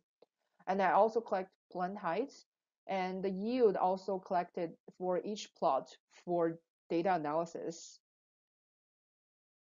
For disease assessment, as for blackleg, I use 0 to 5 rating scale, where disease at 0 is the completely healthy plants with no disease or discoloration of the cross-section area of the stem base.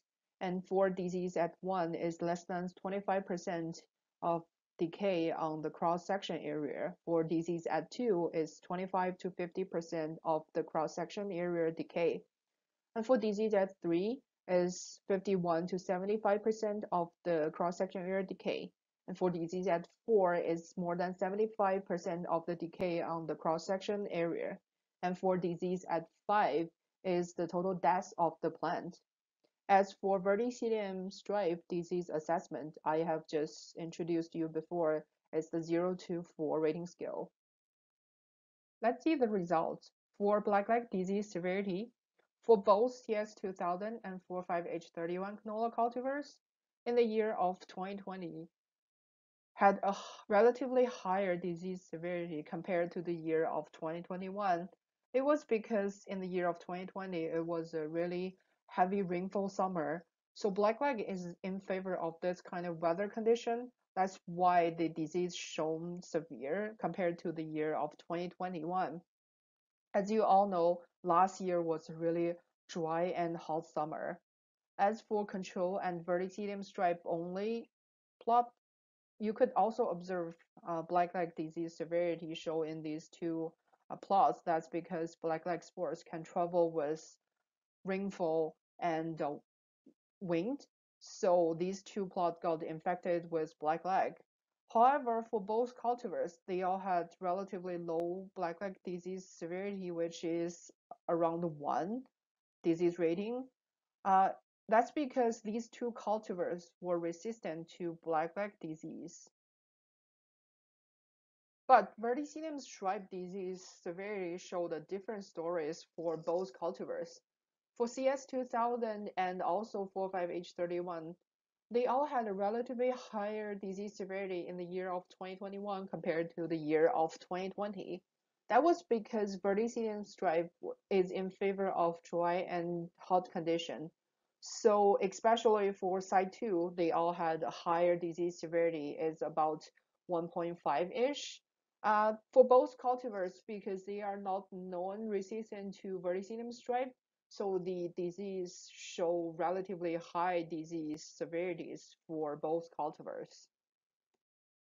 I know seed yield is really important to growers. Unfortunately, in the year of 2020, some of my plot got flooded. So for both CS2000 and 45H31 canola cultivars, I had a really low seed yield compared to the year of 2021. I know you all think probably control plot compared to other concentrations of blackleg or verticillium plot seems they don't really have too much big difference of the yield. That's why I did a seed percentage yield loss to show how much they could infect of the verticillium stripe and also blackleg seed yield. Here comes the percentage yield reduction result. For CS2000, in the year of 2021, the verticillium stripe only inoculum plot had about 20% of the seed yield reduction, and with low blackleg concentration and high verticillium inoculum concentration, the percentage yield reduction is about 20% as well. But when the blackleg inoculum concentration gets higher, the percentage yield reduction is actually lower for CS2000. And for 45H31, it's kind of similar. For verticillium stripe only inoculum, for both years, the percentage reduction is in between 10 to 20%, and with low blackleg inoculum and high verticillium stripe inoculum concentration, the percentage yield is around 10%, and with increase of blackleg inoculum for each plot, the percentage yield reduction gets lower, which means blackleg do not affect too much of the seed yield, but right now verticillium stripe has a relatively higher seed yield percentage reduction compared to blackleg disease. You may know blackleg and verticillium stripe, they have similar cross-section area discoloration. So I took a photo of two stems and I cut the cross-section area, and they infected with different diseases. So can you tell which one is which disease?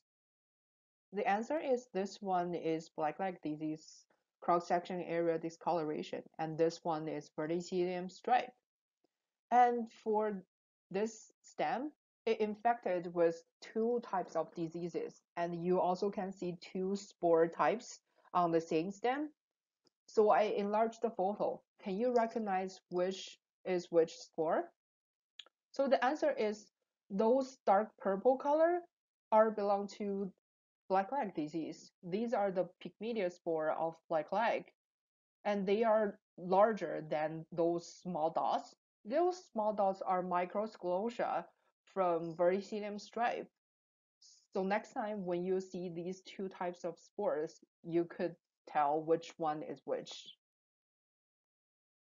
I know you're still confused about verticillium stripe and blackleg cross-section area discoloration.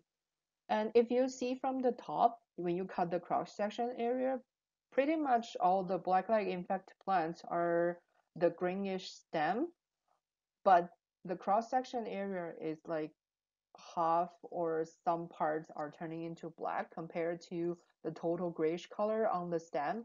And you could see the stem is like brownish color. And when you see the cross-section area carefully, you could see the blackleg infected cross-section area. It has a like triangle white shape or like a black part. This one is severely infected with blackleg, so it has only a little bit of the white part. But this one is totally black. But for verticillium stripe is like grayish color, not black at all, and it doesn't have a clear white area that show no disease infected. And when you have blackleg and verticillium stripe infected together with the same plant, For severe infected, you could of course observe the shredded and the outer layer of the stem is turning into black. And when you cut the cross-section area is like in between of total black and gray. So that's why you could say, oh, I have blackleg and verticillium stripe together on the same plant. One more useful method to tell blackleg from verticillium stripe is to do a horizontal cut. For blackleg infected plant, when you do a horizontal cut, you could find all those blackened tissue only exist at the outer layer, and the inner part, like the inner tissue of the stem, are still white. But when you cut the verticillium stripe infected plant stem, and you could find the inner of the plant are pretty much hollow, and the inner part is like the black or grayish color, and pretty much all the outside layer are kind of white. But when you have blackleg and verticillium stripe infected together, the plant, when you cut it horizontally, not only the inside tissues are hollow, but also the outside tissues are turning into black color. And for these three photos, you could easily identify which is blackleg and which is verticillium stripe. According to my own experiments, I found a very interesting thing that if you have both blackleg and verticillium stripe infected together on the same plant, and you can see right here, pycnidia spore from blackleg and also black microsclerotia from verticillium stripe on the same plant, the whole root system can turn into total black, like I showed you two photos on the screen. And I think this is also a way to tell that you have two diseases on the same plant besides of the horizontal cut. This concludes the interaction studies of blackleg and verticillium stripe. Right now, there are no canola cultivars are known to resistant to Verticillium longisporum pathogen. So I want to talk a little bit about my second project that I'm working on right now is the screening for resistance to Verticillium longisporum pathogen. So I did a greenhouse screening. I used 40 brassica genotypes with 10 to the 7th per milliliters for suspension to do the inoculation. And after inoculation, I did 4 disease assessment at 7, 14, 21, and 28 days post-inoculation. And I used the area under disease progress curve as AUDPC to do data analysis. In order to find which genotype is resistant and which genotype is susceptible, I need to normalize AUDPC. So I need to have a moderately resistant check and a susceptible check. So I use number 6 as the moderately resistant check and number 11 as the susceptible check. So this is the normalized AUDPC result. There are some promising genotypes that show probably moderately resistant to Verticillium longisporum pathogen, like number 5, number 7, number 18, number 27, and number 40 brassica genotype. Because this is only a preliminary study, so I will do more research on it. But as you can see, we have some promising genotypes that may have resistant to Verticillium longisporum. Besides of greenhouse screening, I also did field assessment. I chose 9 canola cultivars that are popular in the market, also available in our lab. These are 45CM39, 45CS40, B3010, BY6076, BY6204, CS2600, L234, L255, and L345. So I put 70 milliliter of green inoculum per row to seed with the seeds, and I did the emergence count as well as disease assessment at plant maturity, and also I collected seed yield for data analysis. These two photos were taken about 6 weeks after seeding. On the left-hand side is the control plots with no inoculum added, and on the right-hand side is Verticillium stripe inoculated plots. As you can see clearly, like the inoculated plots has fewer plants compared to the control plots, which means the emergence has been severely infected by the inoculum. Here's the emergence count data. The green bar is the control plot and the yellow bar is the inoculated plot. You can see it clearly that for the number of plants per row, the inoculated plot had fewer plants compared to the control plots for all cultivars. And some cultivars even reduced half when the inoculum were added into the plot. This is consistent of the photo that I showed you before, that emergence count has been severely infected by Verticillium stripe inoculum added. I also did disease severity assessment at 0 to 4 rating scale at plant maturity stage. For all canola cultivars, all control plot had no disease at all, so the disease severity were rated at 0. And for all inoculated plots, they had disease severity rating less than 1. That was actually a surprise to me, because based on the emergence count data, I thought the infection was really bad, so the disease severity should be higher. But the actual disease severity that I conducted showed that the disease severity ratings were really low, which is less than 1. I also collected seed yield for all cultivars. Green bars represent control plots, and yellow bars represent inoculated plots.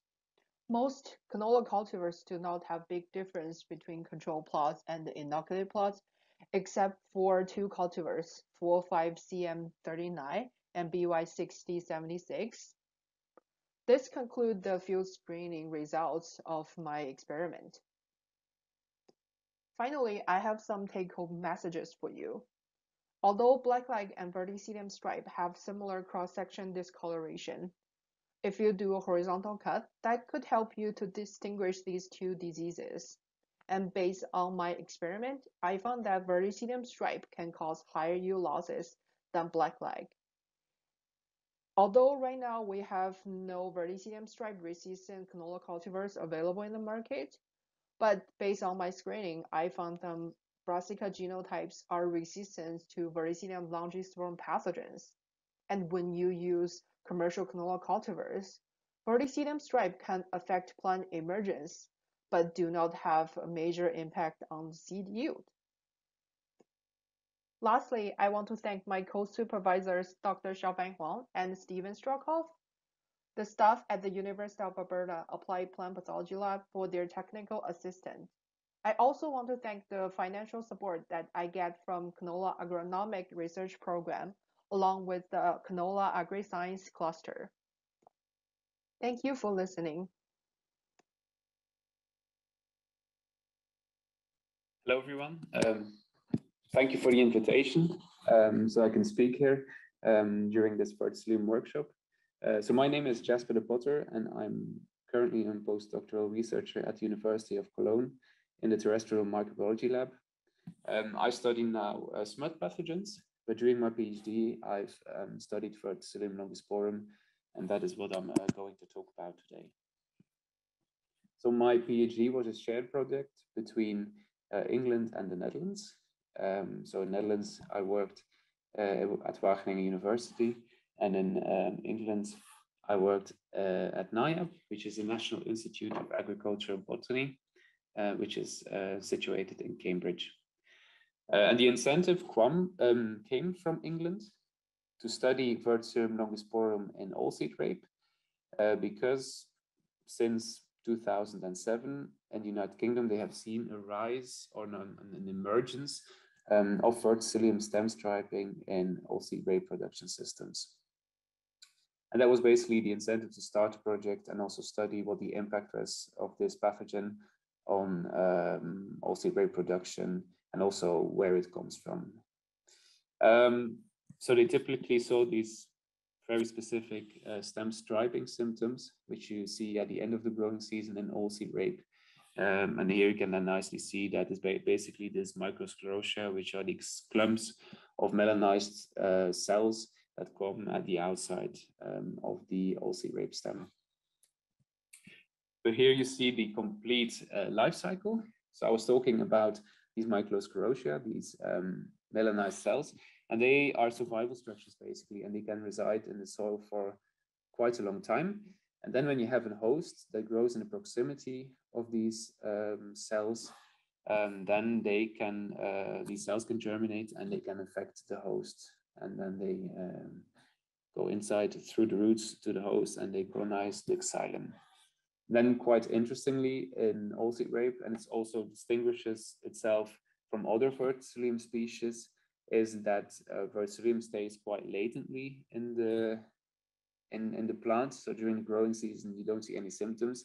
But it's only at the end of the growing season, during senescence, that you see the striping symptoms, which are the mycosclerotia that basically come out of the stem. That's also why we call it stem striping, and we don't call it Verticillium wilt, because in generally the other Verticillium pathogens, they cause wilt on their host.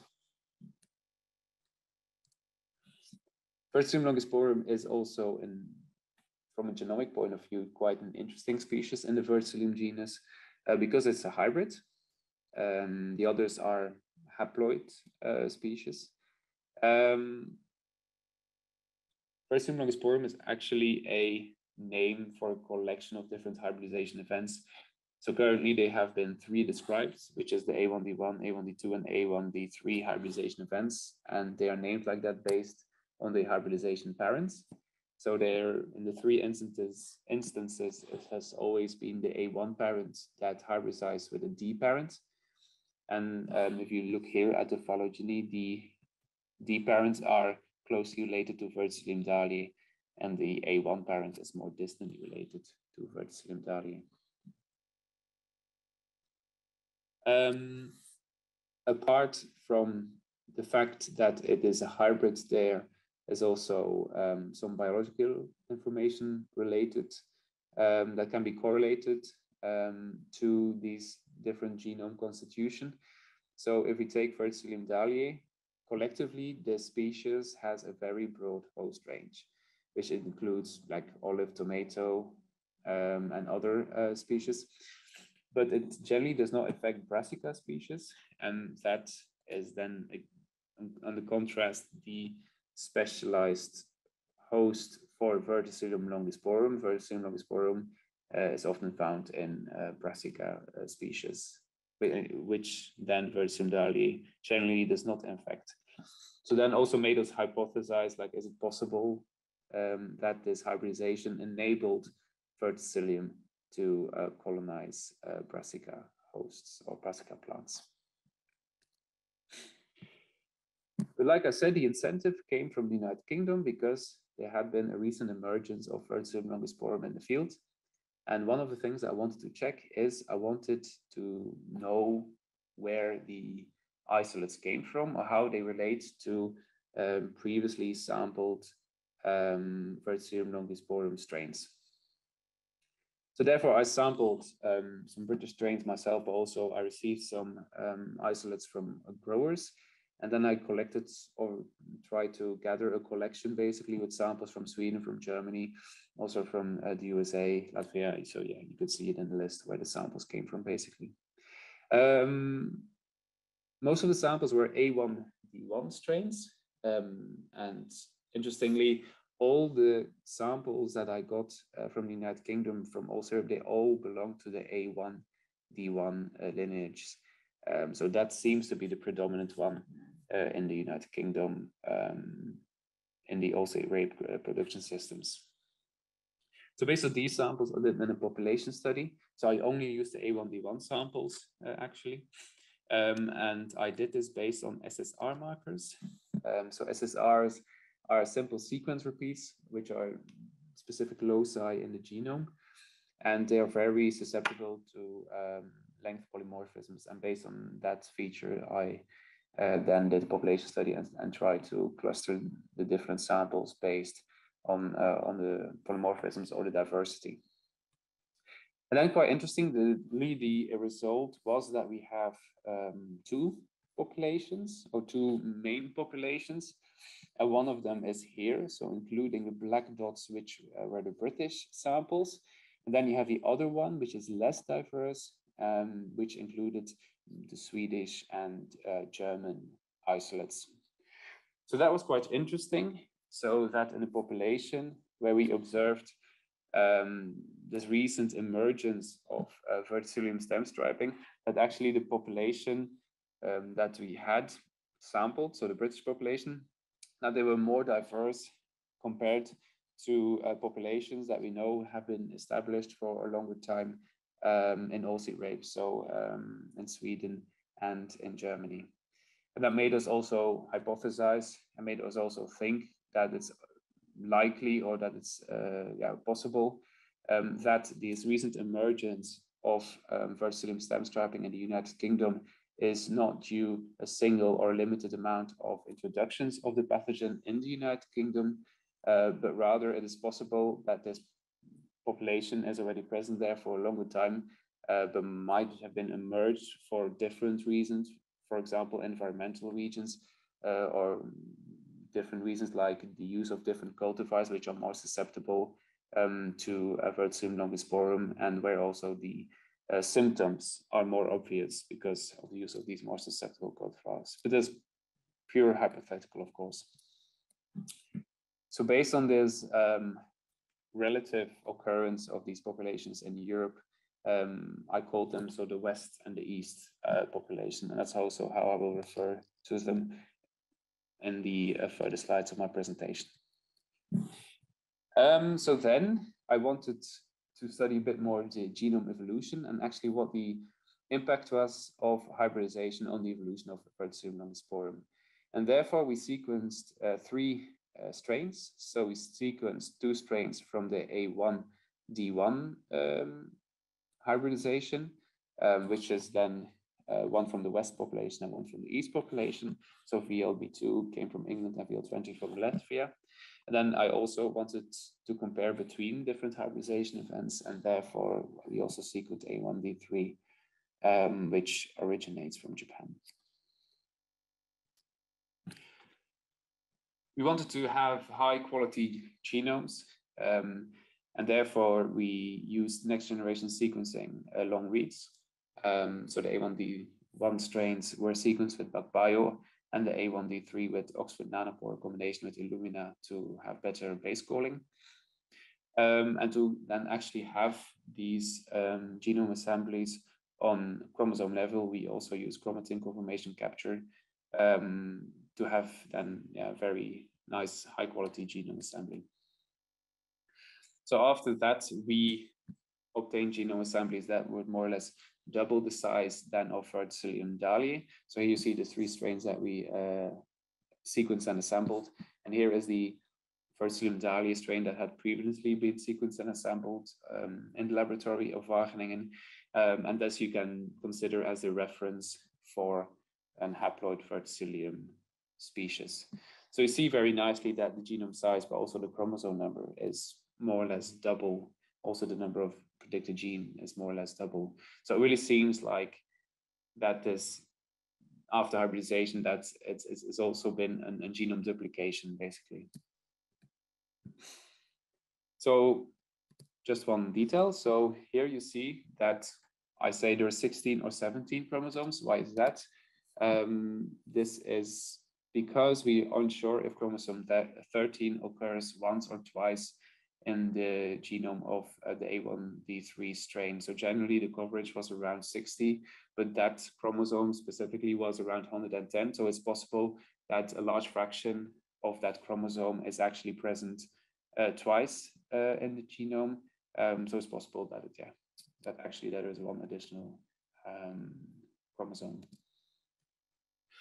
Okay, and then I did my comparative study, and therefore it's very important. The phylogenetic relationship is quite important to then understand the rest of the presentation, and that's why I wanted to show it once more.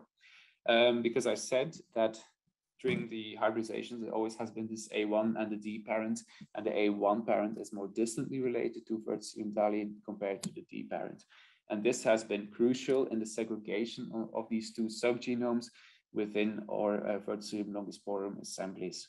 So what we did of the assemblies, we looked at the sequence identity of these genome regions in our Verticillium longisporum assemblies and compared that to Verticillium dahliae. And then we always had these bimodal distributions. So one fraction of the genome was more identical or more similar to Verticillium dahliae, and one is more distant. And if you then look at this phylogenetic relationship, the more similar one is the D parent, and the more distant one is the A1 parent. So based on that, we could segregate the two genomes. And then also very nicely, if we did that, then the sizes were very similar of a typical haploid Verticillium species. So it really seems like there is really like half of the one parent's genetic material and half of the other parent's genetics material. After the segregation, then we also wanted to check this west and east population. So we sequenced let's call a reference strain of each of the population. Do they originate from the same hybridization events, or are they actually two separate hybridization events, but have the same hybridization parents? But then if we look at the genetic distance between the different subgenomes of these two different strains, and between the same parents, but between the different populations or the different strains, we see this is very symmetrical. So we think it's very unlikely that they originate from a different hybridization event, but that they actually originated from one hybridization event, and that these two populations diverged based on geographical,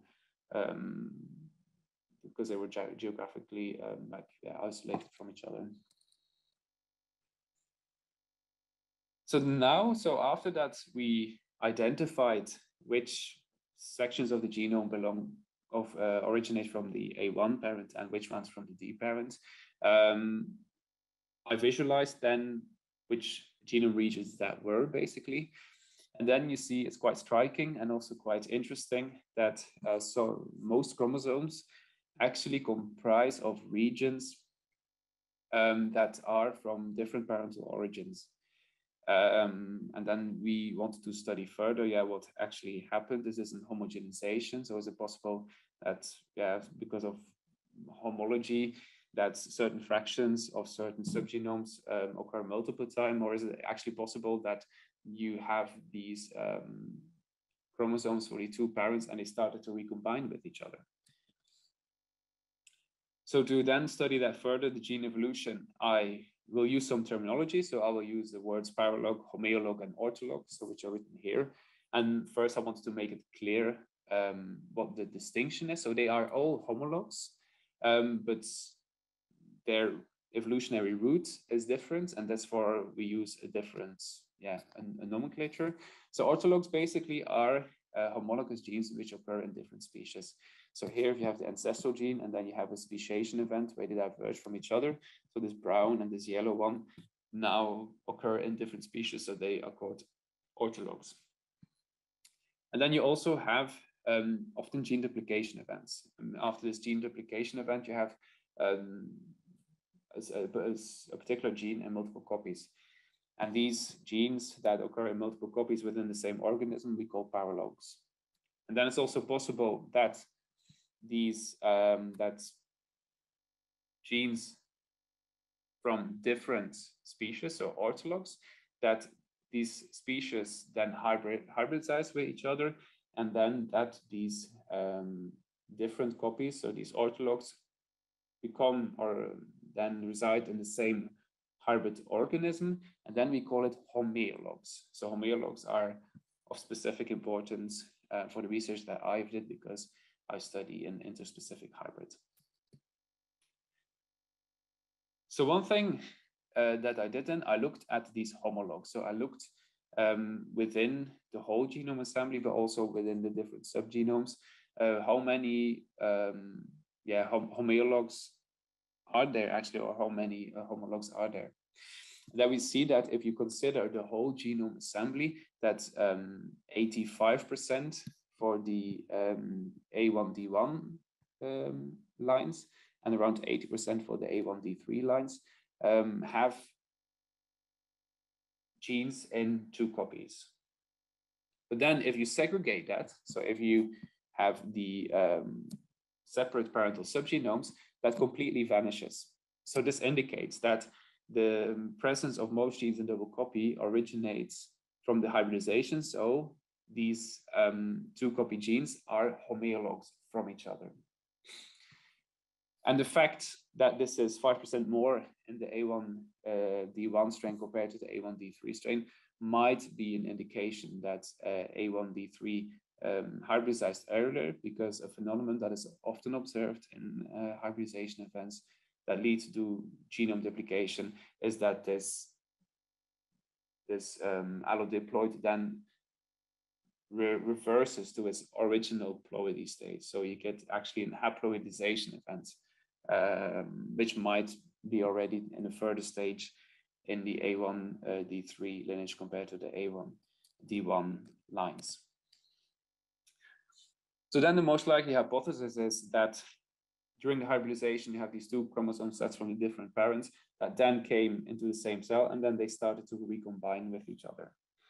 And evidence that is actually the case is if we aligned the genome assembly of VLB2 and VL20, because they belong to the same hybridization event, which we also saw because of this nice symmetry between the subgenomes. And you see that there has been frequent recombination even after even despite them coming from the same hybridization events, that there has been a frequent recombination throughout their evolution and their divergence, basically. This is also a phenomenon that we observe in haploid Verticillium species.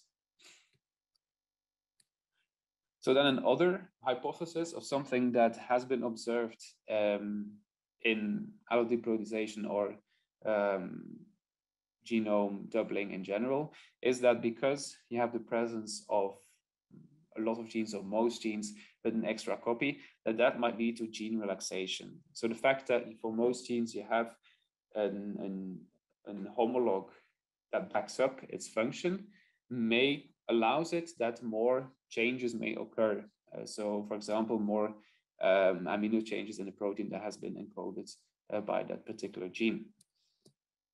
And that's something we try to test. So for every gene that has one homolog in the A1D or Verticillium dali, Verticillium alfalfa, non-alfalfa, nobilum, I made such a phylogenetic tree.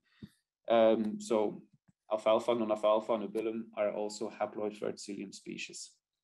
So I made such a phylogenetic tree. And then I calculated the omega, and the omega is the ratio of non-synonymous substitutions over synonymous substitutions.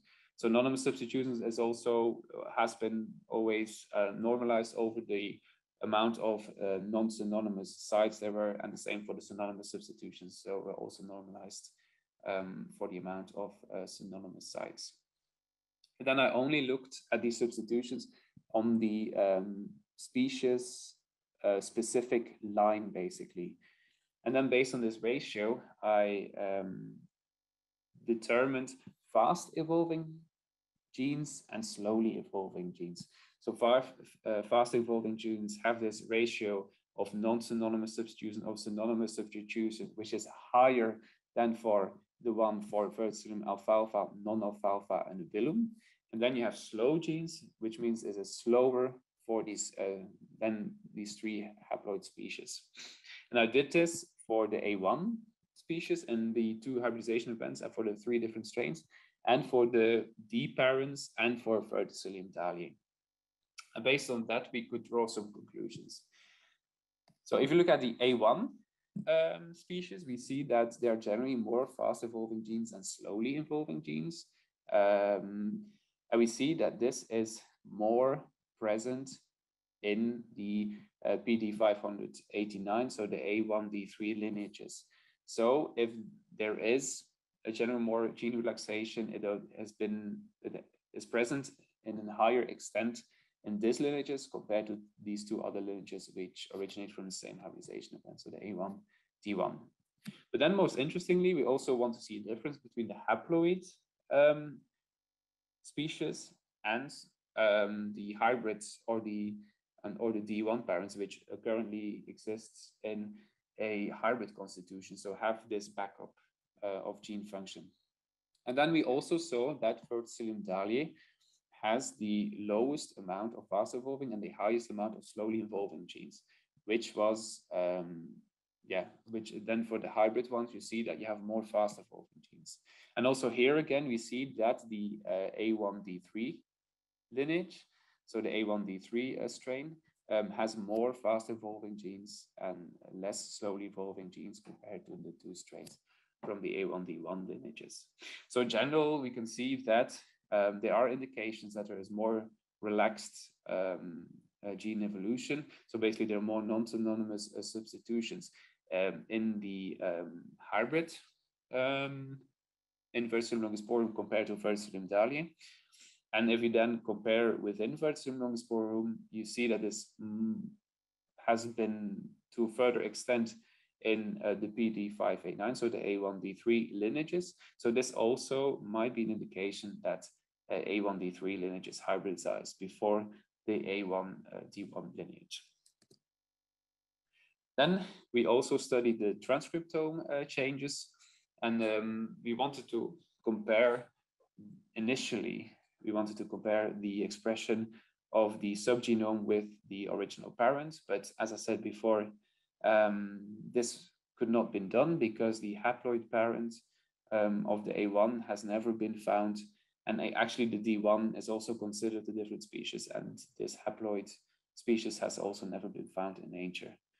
And also more generally, there is not really a sister species which is closely related to A1, which we could use and specifically to compare A1. So in the end, we decided to compare the expression all with Verticillium dahliae and then see if one homeolog was higher regulated, then we do here this up, or one is down regulated, we do it like this. And this is a bit of an overview picture. So the take home message is actually that most of the genes are not differentially expressed for Verticillium dahliae. And other trends that you could see that in general, the A1 parent had more differentially expressed genes than compared to the D parent, which corresponds to the phylogenetic relationship of Verticillium dahliae being more closely related to the D parent than the A1 parent. And also, if you look at the number of differentially expressed genes, is that the A1D3, so, or you can also see it here in general, that generally they have high, this lineage has a higher number of differential expression compared to the A1D1 strains. So which might also be an indication that it hybridized earlier, so that more specific expression patterns have evolved. But then we also looked at the overall picture and looked at the correlation of expression pattern. And there we saw something quite nice. So if we have here JR2 and CQ2, which are two Verticillium dahliae species, here we have VLB2 and the two subgenomes, and VL20, which belong to the same hybridization event. And then here you have PD583, which is the A1D3 hybridization event. I see this red cube in the middle. So basically you see that the subgenomes within the same hybridization event have a very similar expression pattern. And for example, if you have the A1 species, this one is more similar than the D1, so within the same hybridization event, than compared to the same species in a different hybridization event. So for example, the PD5A3, the A1 is much lighter red. So in general, you can say that upon hybridization, this expression pattern of these subgenomes homogenized to a specific extent. And these two subgenomes, so these homeologs, have a more similar expression after hybridization. Nonetheless, we looked also at genes which have a differential homeolog expression. And we specifically looked at secretome genes, because secretome genes are very interesting for plant pathologists because they're quite important for the colonization of the pathogen in the host, because it modulates immunity and also modulates metabolism and facilitate actually the colonization. And we see there that secretome genes have generally more differential homeolog expression compared to other genes, both if Verticillium longisporum grows in planta or in vitro. And then we looked at more specifically of these genes that have a different homeolog expression when they grow in planta, and then we compared them to the expression in vitro. And then we saw that there are homeolog-specific responses upon the colonization of plants versus in growth and culture medium.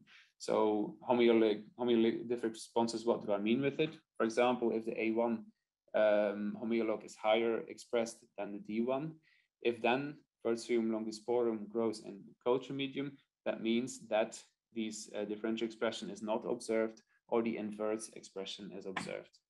And we see this for the majority of genes, which is quite an interesting finding. So to summarize the findings of Verticillium longisporum, so we saw a mosaic genome structure which originates for recombination. So upon hybridization, these different sets of chromosomes of different parents start to recombine with each other, and it's still chromosomal recombination is still a big part of the evolution of Verticillium longisporum, but also other Verticillium strains. We saw a global acceleration of gene evolution, which is likely due because of the fact that most genes are present and with an extra copy, so we have this functional backup. We saw gene expression homogenization upon hybridization, so we see that the expression pattern of the two differential subgenomes with different parental origins have very similar expression pattern within the same hybridization event. And then we also see that if we do see differential expression between homeologs, that they often occur in the secretome, so genes that produce proteins that are secreted. And throughout the presentation, I frequently hinted that the A1D3 lineages has signs that it hybridized earlier than the A1D1 lineage. So I want to thank many people. So many people have changed institutes as well. So mainly I've performed this research in the Netherlands at Wageningen and at NIAP in the United Kingdom. And these were all the people involved. And massive thanks to them. So thank you for your attention. Yeah, this was my presentation. Great. Thank you everyone for all of your presentations. In addition to the research summaries that you guys saw today, in the works is a Verticillium stripe video featuring some of the research that you just saw, along with the details about the disease's life cycle. Funding for the video was provided by Alberta Canola, SaskCanola, the Canola Council of Canada, with additional funds from Agriculture and Agri-Food Canada through the Canadian Agricultural Partnership. So we've got a short video for all of you today, with the full video rolling out early this spring. Verticillium stripe was first discovered in Manitoba in 2014. Since then, we've found it all across Canada. There's a few key diagnostic features that growers and agronomists should be looking for when scouting their canola fields. This particular pathogen is considered to be a soil-borne pathogen, and also it produces this very minute sclerotia that we call microsclerotia. And these microsclerotia can live in the soil for a long time. From the project that we have in lab, I think there are two main findings that will help farmers in future. We are hoping that the source of the resistance we have identified, we will be able to provide those sources with molecular markers to breeders, so they could incorporate it in the commercial varieties.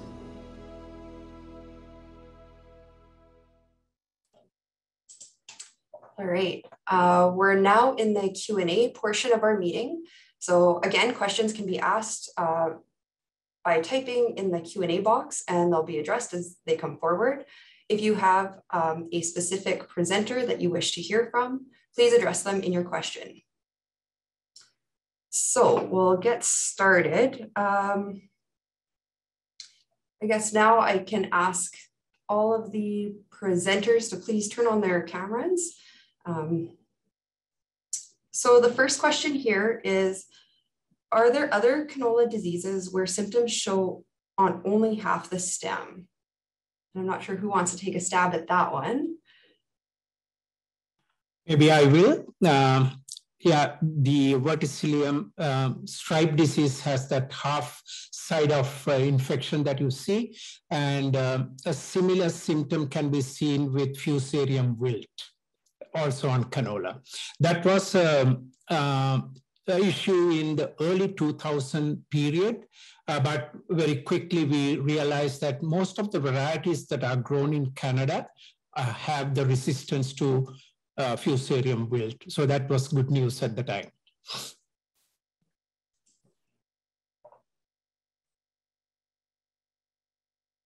Excellent. Next question here, are differences in susceptibility among hybrids, or regarding the differences in susceptibility among hybrids, is this also seen between harvest management systems, straight cut versus swathed? I guess I can address that quickly, but I'll turn it over to the researchers after I ramble on. But with our growing season, allowing that pathogen to move into the plant, so the longer that those plants are out in the field, the more likely they're going to have more damage because of this pathogen. So when we look to straight commenting, right, those fields are left, or those plants are left for several weeks. And so it's just allowing that pathogen to cause more damage. So there is that potential, and use Manitoba as an example. We have a lot of acres that are straight cut, and that might be one of the reasons why we see a lot of verticillium across the province.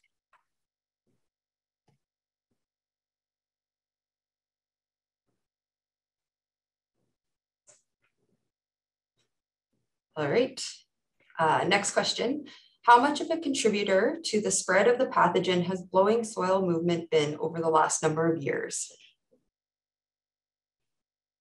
Maybe because we did start looking at the dispersal patterns. So in most of the diseases that you would see from pathogens that are airborne, you will see a fairly close gradient from the starting point or the focal inoculum point.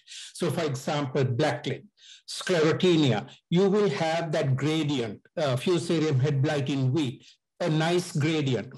In soil-borne pathogens that are being more dispersed due to soil and air movement, the soil particle movement, you will not see that. And that's exactly what we saw in our studies at the Kelburn farm, where you couldn't find a nice gradient. So the pattern was all mixed, and certain places you had more inoculum. And that is mainly because at a particular day, at a particular time, the inoculum would have moved because of high winds or something in that direction. So that would plant itself in that place, and there wouldn't be a gradient forming.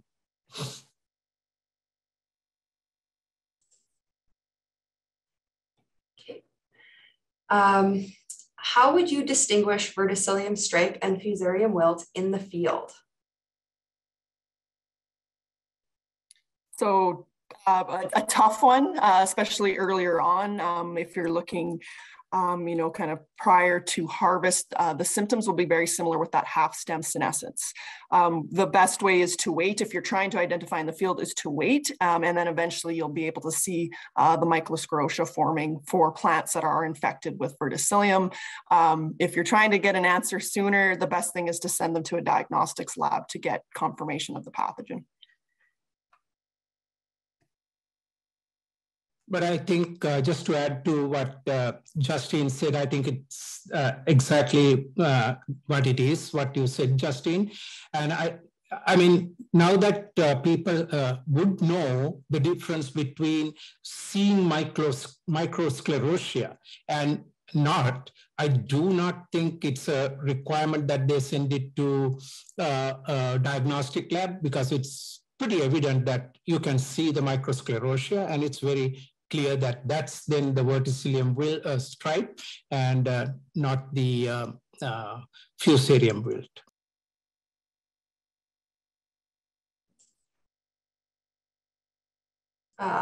There's a question here for Dr. Fernando. Someone's wondering if they can send you a few samples from North Dakota for identification. Excellent, thank you. I would be happy to have, yes, thank you. Another question here. Would it be fair to say that about half the material in Delanta's coded study appears to resist infection from Verticillium stripe? Yeah, so that's really the good news. The only thing that I don't know and what Becky did is different is Becky knew the varieties that she was studying. In the work that we do, they're all coded by the companies. So we don't know whether they are varieties like what Becky looked at, or whether they are elite lines or genotypes of parental lines that they are crossing for their material from the seed companies. I would love to know that, but that's part of the intellectual property of the seed companies.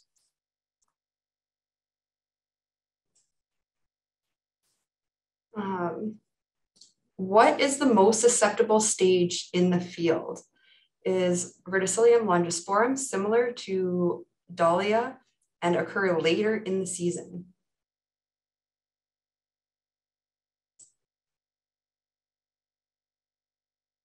Justin, would you like to take that question, or Becky? Becky did some work in the field as well. Yeah, it does come in later in the season. As for Dahlia, same thing, very late coming in, and where we notice symptoms. It's something we don't notice, seedling stage, flowering stage. It's usually very later on. And actually, just to address one of the questions that had come in through the chat about, when is the most ideal time to look for Verticillium? Is it prior to harvest? Is it post-harvest? It really depends on what that end goal is. And with any of our canola disease surveying, happens, we say around 60% seed color change. Having a straight cut canola, that's really sort of changing our goal, right? We want to be able to assess the levels of damage, the severity of the disease. So, the closer to harvest, if it is being straight cut, the better, because then you're knowing and identifying the levels of actual pressure and potential yield loss. If we're just looking to ID it in a field, post it is easier to do that for Verticillium, but it doesn't really grasp or capture, what that potential yield loss is, because the symptoms are going to be that much more severe. Maybe if I can add to that, Kaylee. So it's very difficult to know exactly when the pathogen might be really causing the disease. However, when we look at it at 3 different growth stages, by inoculating at those different growth stages, then you see a more stunted growth at the 4-week time period when we inoculated after the plant had started to grow. So is that an indication that the plant is more susceptible at that time? And can you correlate that to the field? I don't know the answer, but I think that's a fair indication that that might be a time period that it might be most susceptible. So some of the physiological changes that the plant might be going through due to growth, some of the enzymes that are important in growth versus defense might be acting, and that's part of the things that I would be happy to look for in the next CAP funding through a Verticillium research.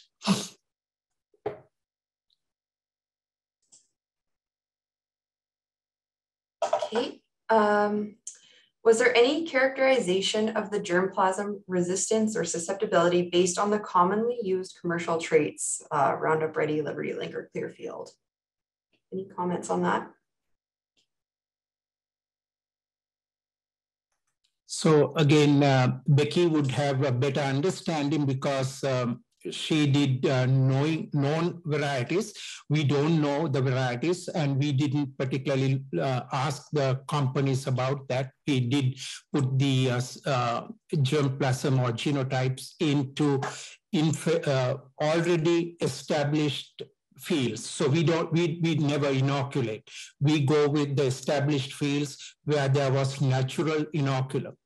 That's it. So we don't. So that partly might be a way to establish, and I would hope that this would lead into just like the blackleg screening that we have been doing in 12 different locations for almost 35 years or whatever, even before my time, would be a good thing to do. And I think at least we now know two places that we can do, at least in Manitoba, and there will be other places in Alberta and Saskatchewan as we move along. Now, the disease is not prevalent in those provinces as Manitoba, so that might be a good start to first have all the germplasm coming to Manitoba and establish these as co-op sites, and then move on in the future if the pathogen comes to become an issue in Alberta and Saskatchewan. This was the same way that Fusarium head blight screening was established, first in common Manitoba, and then with the pathogen moving to Saskatchewan and Alberta, there were other nurseries established after that. But to get started, I think Manitoba would be a wonderful place to test these for the seed companies.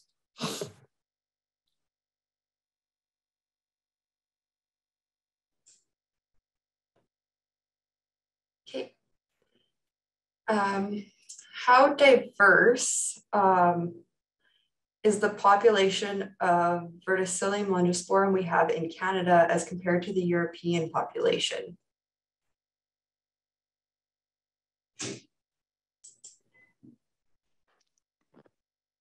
Jasper, would you like to answer that question, or maybe Hossein?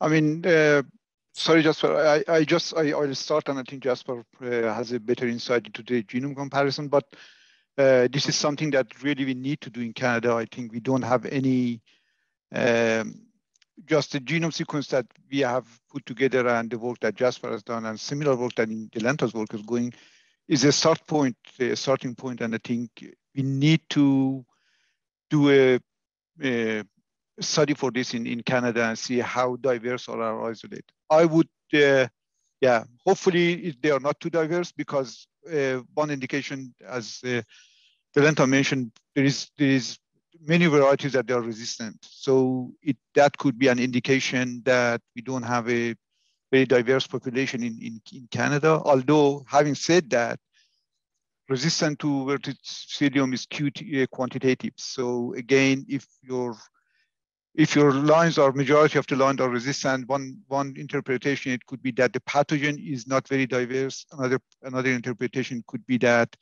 there are QTLs that are fortunately distributed in different germplasm, and the multigen effect also create that resistant to be prevalent. Yeah, that's my take on it. So.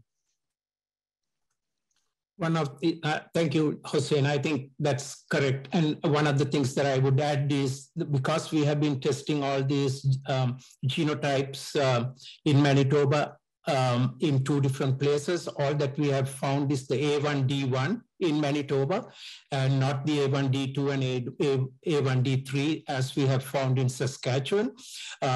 So I don't know the answer as to the virulence and pathogenicity aspects of it, but that's again something that we would be really interested in studying further with the, if seed companies are interested in participating. One thing that I would like to add here, and sorry, Kelly, I couldn't start my video for some reason because I think it doesn't, yeah, it says that it's locked. But one thing that I'm alerted and worried about is that after Jasper's talk, and this is a question maybe to Jasper, is that given that the genome is so highly dynamic, first of all, the question is that why really Verticillium longisporum that has a more dynamic genome in terms of expression, and also So, and also in terms of more relaxed in terms of evolution, if I am correct in the, so why it is not, it has a narrower host compared to Verticillium dahlia.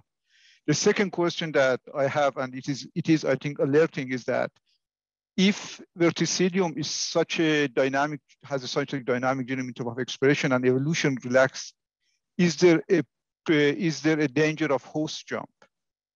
And do you have any evidence of that? So it is indeed true that because of this hybridization that you have basically just more material to evolve. And there are also some hypotheses, like they often see if there is a hybrid that there is a shift of host or a different specialization, because once the hybrids happens basically, so when you have your hybrids, then it's the evolutionary history as a hybrid is non-existent basically. And then it needs to look for a niche basically where it has the opportunity to marginally colonize and then gradually evolve and adapt. So that's often, why we then see that, it marginally colonizes and then continues to evolve by, I don't know, often they also, you have to see deletions or something, so that parts of the genome are thrown out, which are not helpful. And then often they also see that it evolves back to the originally ploidy state, so back to the haploid. But with Verticillium longisporum, we see it's very much a diploid still. So that would indicate that in evolutionary time, that's very recent after the hybridization event, and there are still a lot of possible ways to further evolve. So the possibility of the host jump is there then? So it's a host jump. Yeah, it's a bit, we don't really, it's not 100% thing of that's, that it infects a very different host. I think there's a Brassica specialist, and I think generally we see less Verticillium dahlia on the Brassica species. And I think the hybridization might be that the hybrid Verticillium longisporum sees an opportunity there to colonize this group of plant species and then evolve further on these species and get more specialized. Sure. But it's all hypothetical, of course. Yeah. And then regarding the population, we haven't done a population study including the Canadian samples, but using this genome sequence from Canada, we saw very little genomically then, very little differences with the strain that we have from the UK. And also within the D1 hybrid lineage, my experience at least is that I see very little strain differences regarding the pathogenicity. They all seem to have a very similar kind of virulence towards different, also rape cultivars.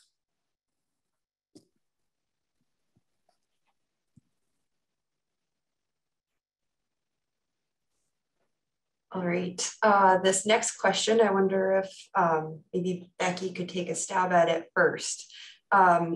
So the comment here is, I wonder if we should consider Verticillium longisporum a seed or seedling pathogen based on seeing the difference in emergence. Do you have any comments, Becky?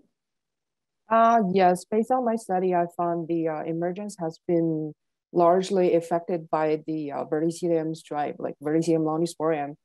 But we don't know whether the seed quality or whether if it's seed-borne or not. So for right now, I would say we wouldn't consider as a seedling pathogen right now.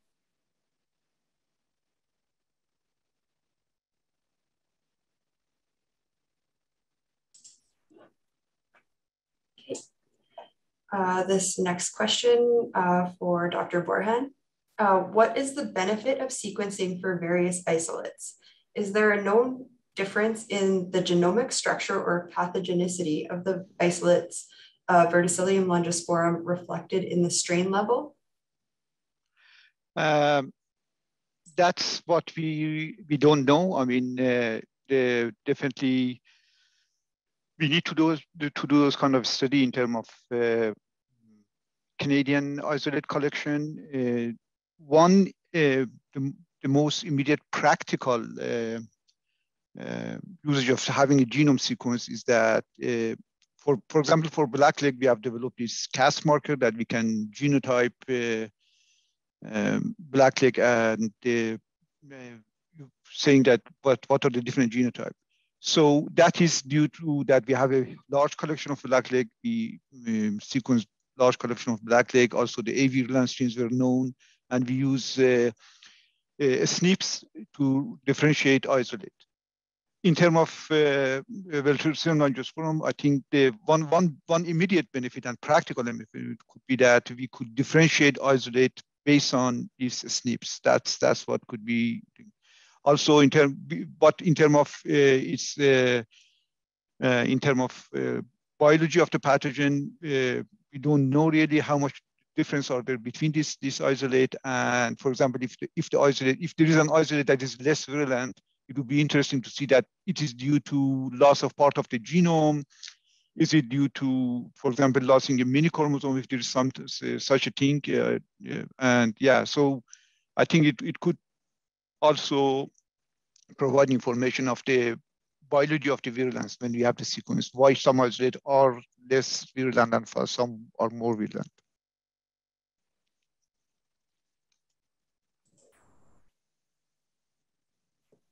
All right.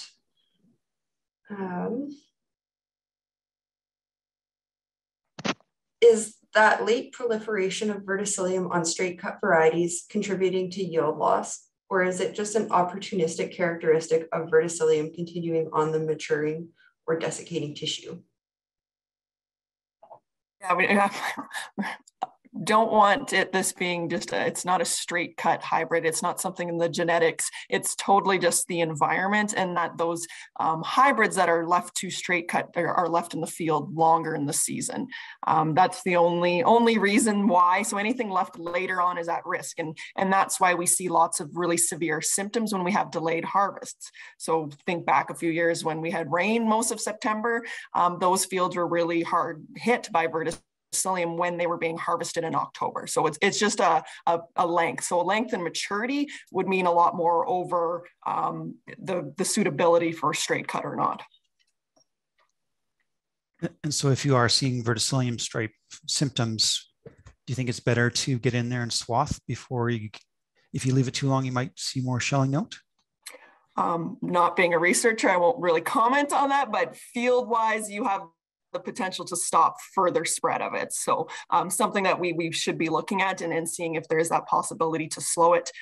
Similar kind of comments that we have with sclerotinia, right? When we're seeing really severe, you're better to knock it down, but then you have the risk of creating more of it within that swath. So another research question to add to the list.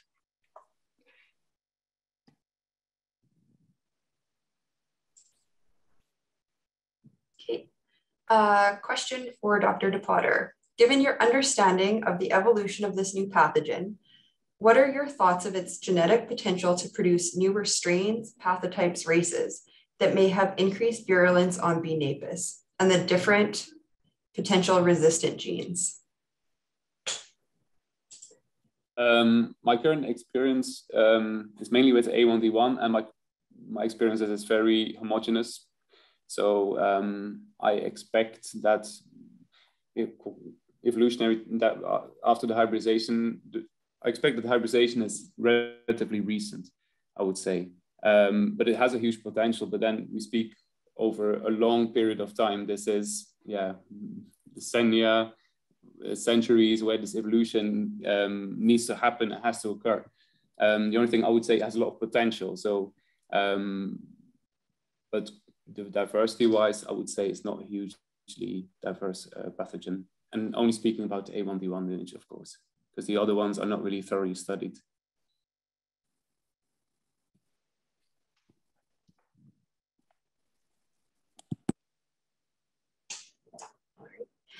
Can samples of seedlings, 1 to 4 leaf stage, be sent to the lab for testing if we feel we are identifying early symptoms? Yes, that could be done based on the molecular markers. Could be done, yeah.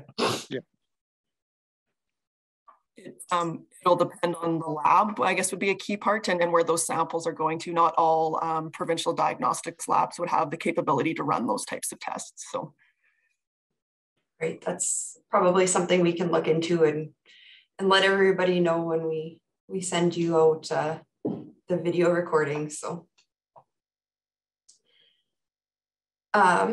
what harvest method provides the best yield, swathing or straight cut? Any comments from anyone? I'll just come back. It's all about timing.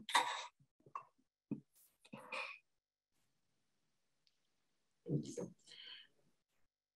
Has there been any evidence that the pathogen forms canidia under field conditions? Could this contribute to longer distance dispersal? Are we talking about microsclerotia? Or because it produces microsclerotia, just like sclerotinia produces sclerotia.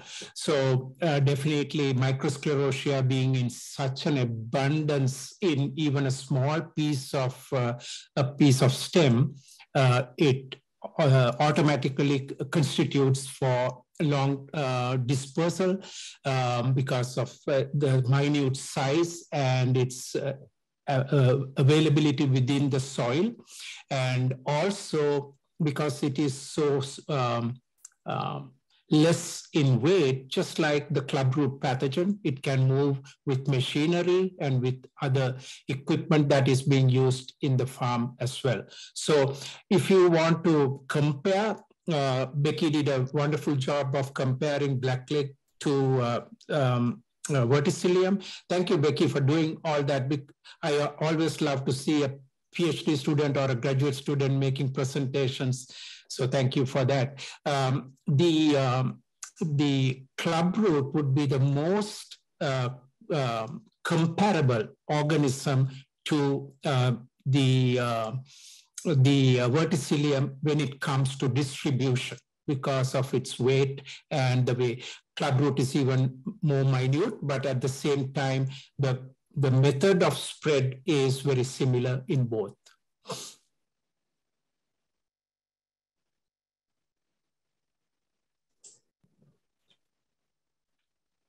All right. Can we expect a correlation between resistance to blackleg and reaction to Verticillium stripe? My postdoc is looking at that right at this point. We are working with certain resistance genes in the canola, and we are looking at whether there is a correlation, but it's really too early for us to make any comment on that at the moment.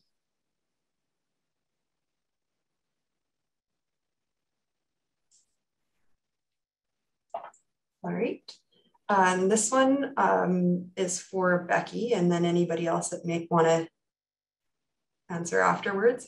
I'm curious about the potential seedling damage. How did you inoculate the soil, and could this step have reduced seedbed quality? Do others in the panel think potential seedling damage is worth further study? So I inoculated my research experiment using the green inoculum, not the straw, like infected canola residue. So along with the seeds, so I add inoculum into the seeder.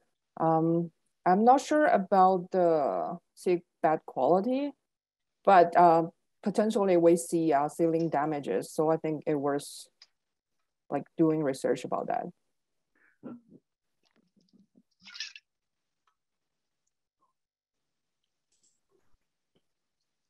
Any other comments from anyone else? I can add to that. So again, the work that my postdoc is doing at the moment, I should identify the postdoc, Dr. Arya Dolabadarian, who is in the audience. So he's looking at this interaction when we look at blackleg and Verticillium with resistance genes incorporated into the mix.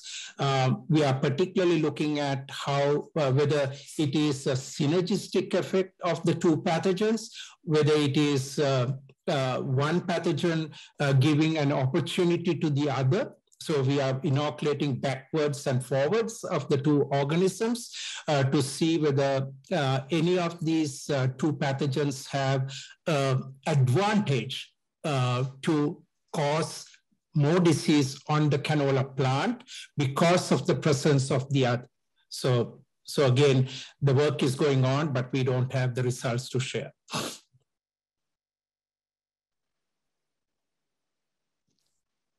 All right. So if anyone hears of any products out there that are claiming that they reduce or eradicate verticillium stripe at root interception, do you guys have any comments on that or know of any work that's being done on that? Well, currently, we don't have any work on that. It's something where there's products that are being marketed that way and are in the early stages of really exploring it. So it's something that'll come up. Like I said, we've gone through a bunch of the funded work here in Canada, so we haven't been addressing those types of things yet. I know there's been some product claims out of Europe, and maybe Dr. DePotter can address some of those that are supposed to be working as a seed treatment or protective within the soil. We see the same thing in clubroot. We're just not quite there yet to have a solid management tool or tactic behind some of these products. Yeah, sorry, it's not my specialty, and yeah, I have no further information about that. Fair enough. So there is another question here about any comments on possible interaction with blackleg disease. And Becky, I think you probably addressed a lot of that, but I'm also wondering maybe we see a lot more blackleg in plants or fields that maybe have had some environmental damage, in particular hail. Do we see any correlation like that with verticillium? Based on my research, because in the year of 2020 it was really wet, so I didn't expect I could see any verticillium stripe symptoms in my field, even though I inoculate both blackleg and verticillium inoculum together. But I still could see verticillium stripe symptoms on the stem, although it is a wet year. And last year, like 2021, was a really dry year. So I didn't expect I could see blackleg for sure. But I still do see blackleg in the field. So I think for blackleg and verticillium, they could interact with each other, and environmental conditions do not really affect both, like based on my experiment. So yeah, that's all.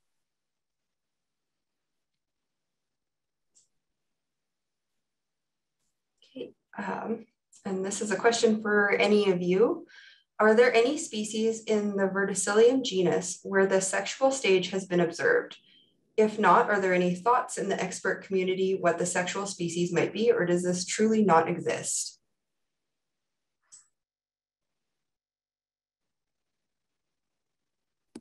So it hasn't been observed. So it has mating type genes. So it maybe had the possibility to mate, but it has never been observed. And yeah, I'm a bit skeptical about if it still happens, because you see about the genome evolution, there's so much recombination and there's so much reshuffling. And then if you would need to have like a successful meiosis, to my opinion, I think like the genome structure is so diverse between certain strains that it would be very difficult, or it needs to be with lineages which is structurally very similar. But we see so many structural variation that I think meiosis doesn't happen, or happens only in very small incidences.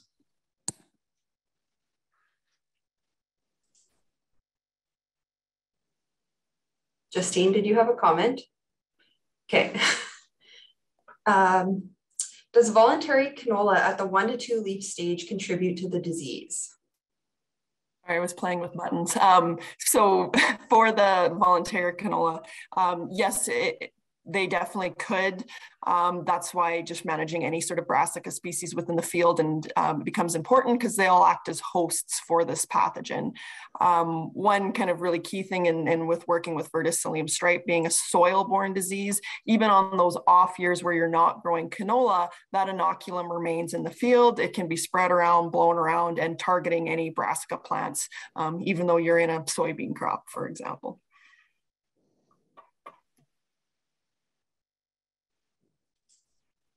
Okay, and we're in the last few minutes here. So I guess I'll ask one last question before we wrap things up. So I'm wondering if each of you would be able to provide a take-home message or just like a last thought to the attendees that are watching. So maybe we'll start with Jasper. Yeah, I would say take-home message. It is a hybrid, which makes it very interesting from a genome evolutionary point, and would just say it has a lot of potential to evolve. And I think it would be very interesting to do, I don't know, in how many decades to resequence a genome and then see what happened in this, I don't know, let's say 50-year time span. How does the hybrid genome still look like? How about Becky? Yeah, I think next time if you see blackleg or verticillium stripe in your field, and you will have hardly time to identify either if it's blackleg or verticillium stripe, you could just do a longitudinal cut. So that will help you. Of course, horizontal cut will help you to identify whether if it's blackleg, like the black cross-section area, or if it's the verticillium stripe, the gray cross-section area. But if you're still confused, you could just do a longitudinal cut to identify whether if it's blackleg or verticillium stripe. So I think that for now, that is the most effective way for people just go into the field to do identification. Let's go to Hussein. Yeah, I think being a soil-borne pathogen, it's very challenging to control the disease. And although we don't have data on its impact on yield, and so I think we should still take this seriously, especially because it's soil-borne. And we should probably implement some of the management that we have learned from clubroot to sort of be more vigilant about the disease and its spread. So that's what I can say. Delantha. I'm thinking how you could finish a plant pathology related conference with a positive note, and maybe I should try that. So I think the best news that Canadians have is that our genotypes do have resistance, and that would be something that we can look forward to, increasing that resistance with the right genetics, increasing the opportunities to screen and find the right resistance for us to move forward with, and mitigate the disease before it becomes another blackleg. And Justine. Leaving me last word. This entire workshop has been so great to attend and listen into. So I appreciate all of the work coming from here in Canada and also in Europe on this topic. And I think overall, as a canola industry here in Canada, the work and the progress that has been made on Verticillium stripe in such a short amount of time is just so phenomenal to see. And this doesn't happen without great teamwork, right? We've addressed issues on the ground level, concerns of growers. We've been able to put research projects in place to help answer this. And every year we're getting more and more information to help battle this in such a short amount of time since its introduction here in Canada. So I guess just a kudos to the canola industry and to all the partners to really move the needle on this topic and this disease. And I'm excited to know that we've got it handled and we're moving in the right direction to hopefully minimize this disease here in Canada. Excellent. Thank you all. So I noticed that there are still some more questions. And so what we're going to do is collect all of those questions that are left unanswered, and we're going to circulate all of them to the presenters. And we will be sending you all a summary of those questions and answers as well. So I want to end by thanking everybody for participating in this morning's workshop, and thanks again to all of our presenters. You will receive an email with the survey link at the end of this workshop. Please take a few minutes to provide feedback. We use the results to plan future events and identify research needs within the canola industry. To find more information on Verticillium stripe, please visit the Canola Council of Canada's Canola Encyclopedia. Or to see details of the research presented today, please visit the Canola Research Hub or the research result database on the SaskCanola and Alberta Canola websites. If you have further questions about today's presentations, I encourage you to reach out to us directly. We're always open to hearing farmer feedback on research challenges, priorities, and investments. So thank you, everyone, and have a great afternoon.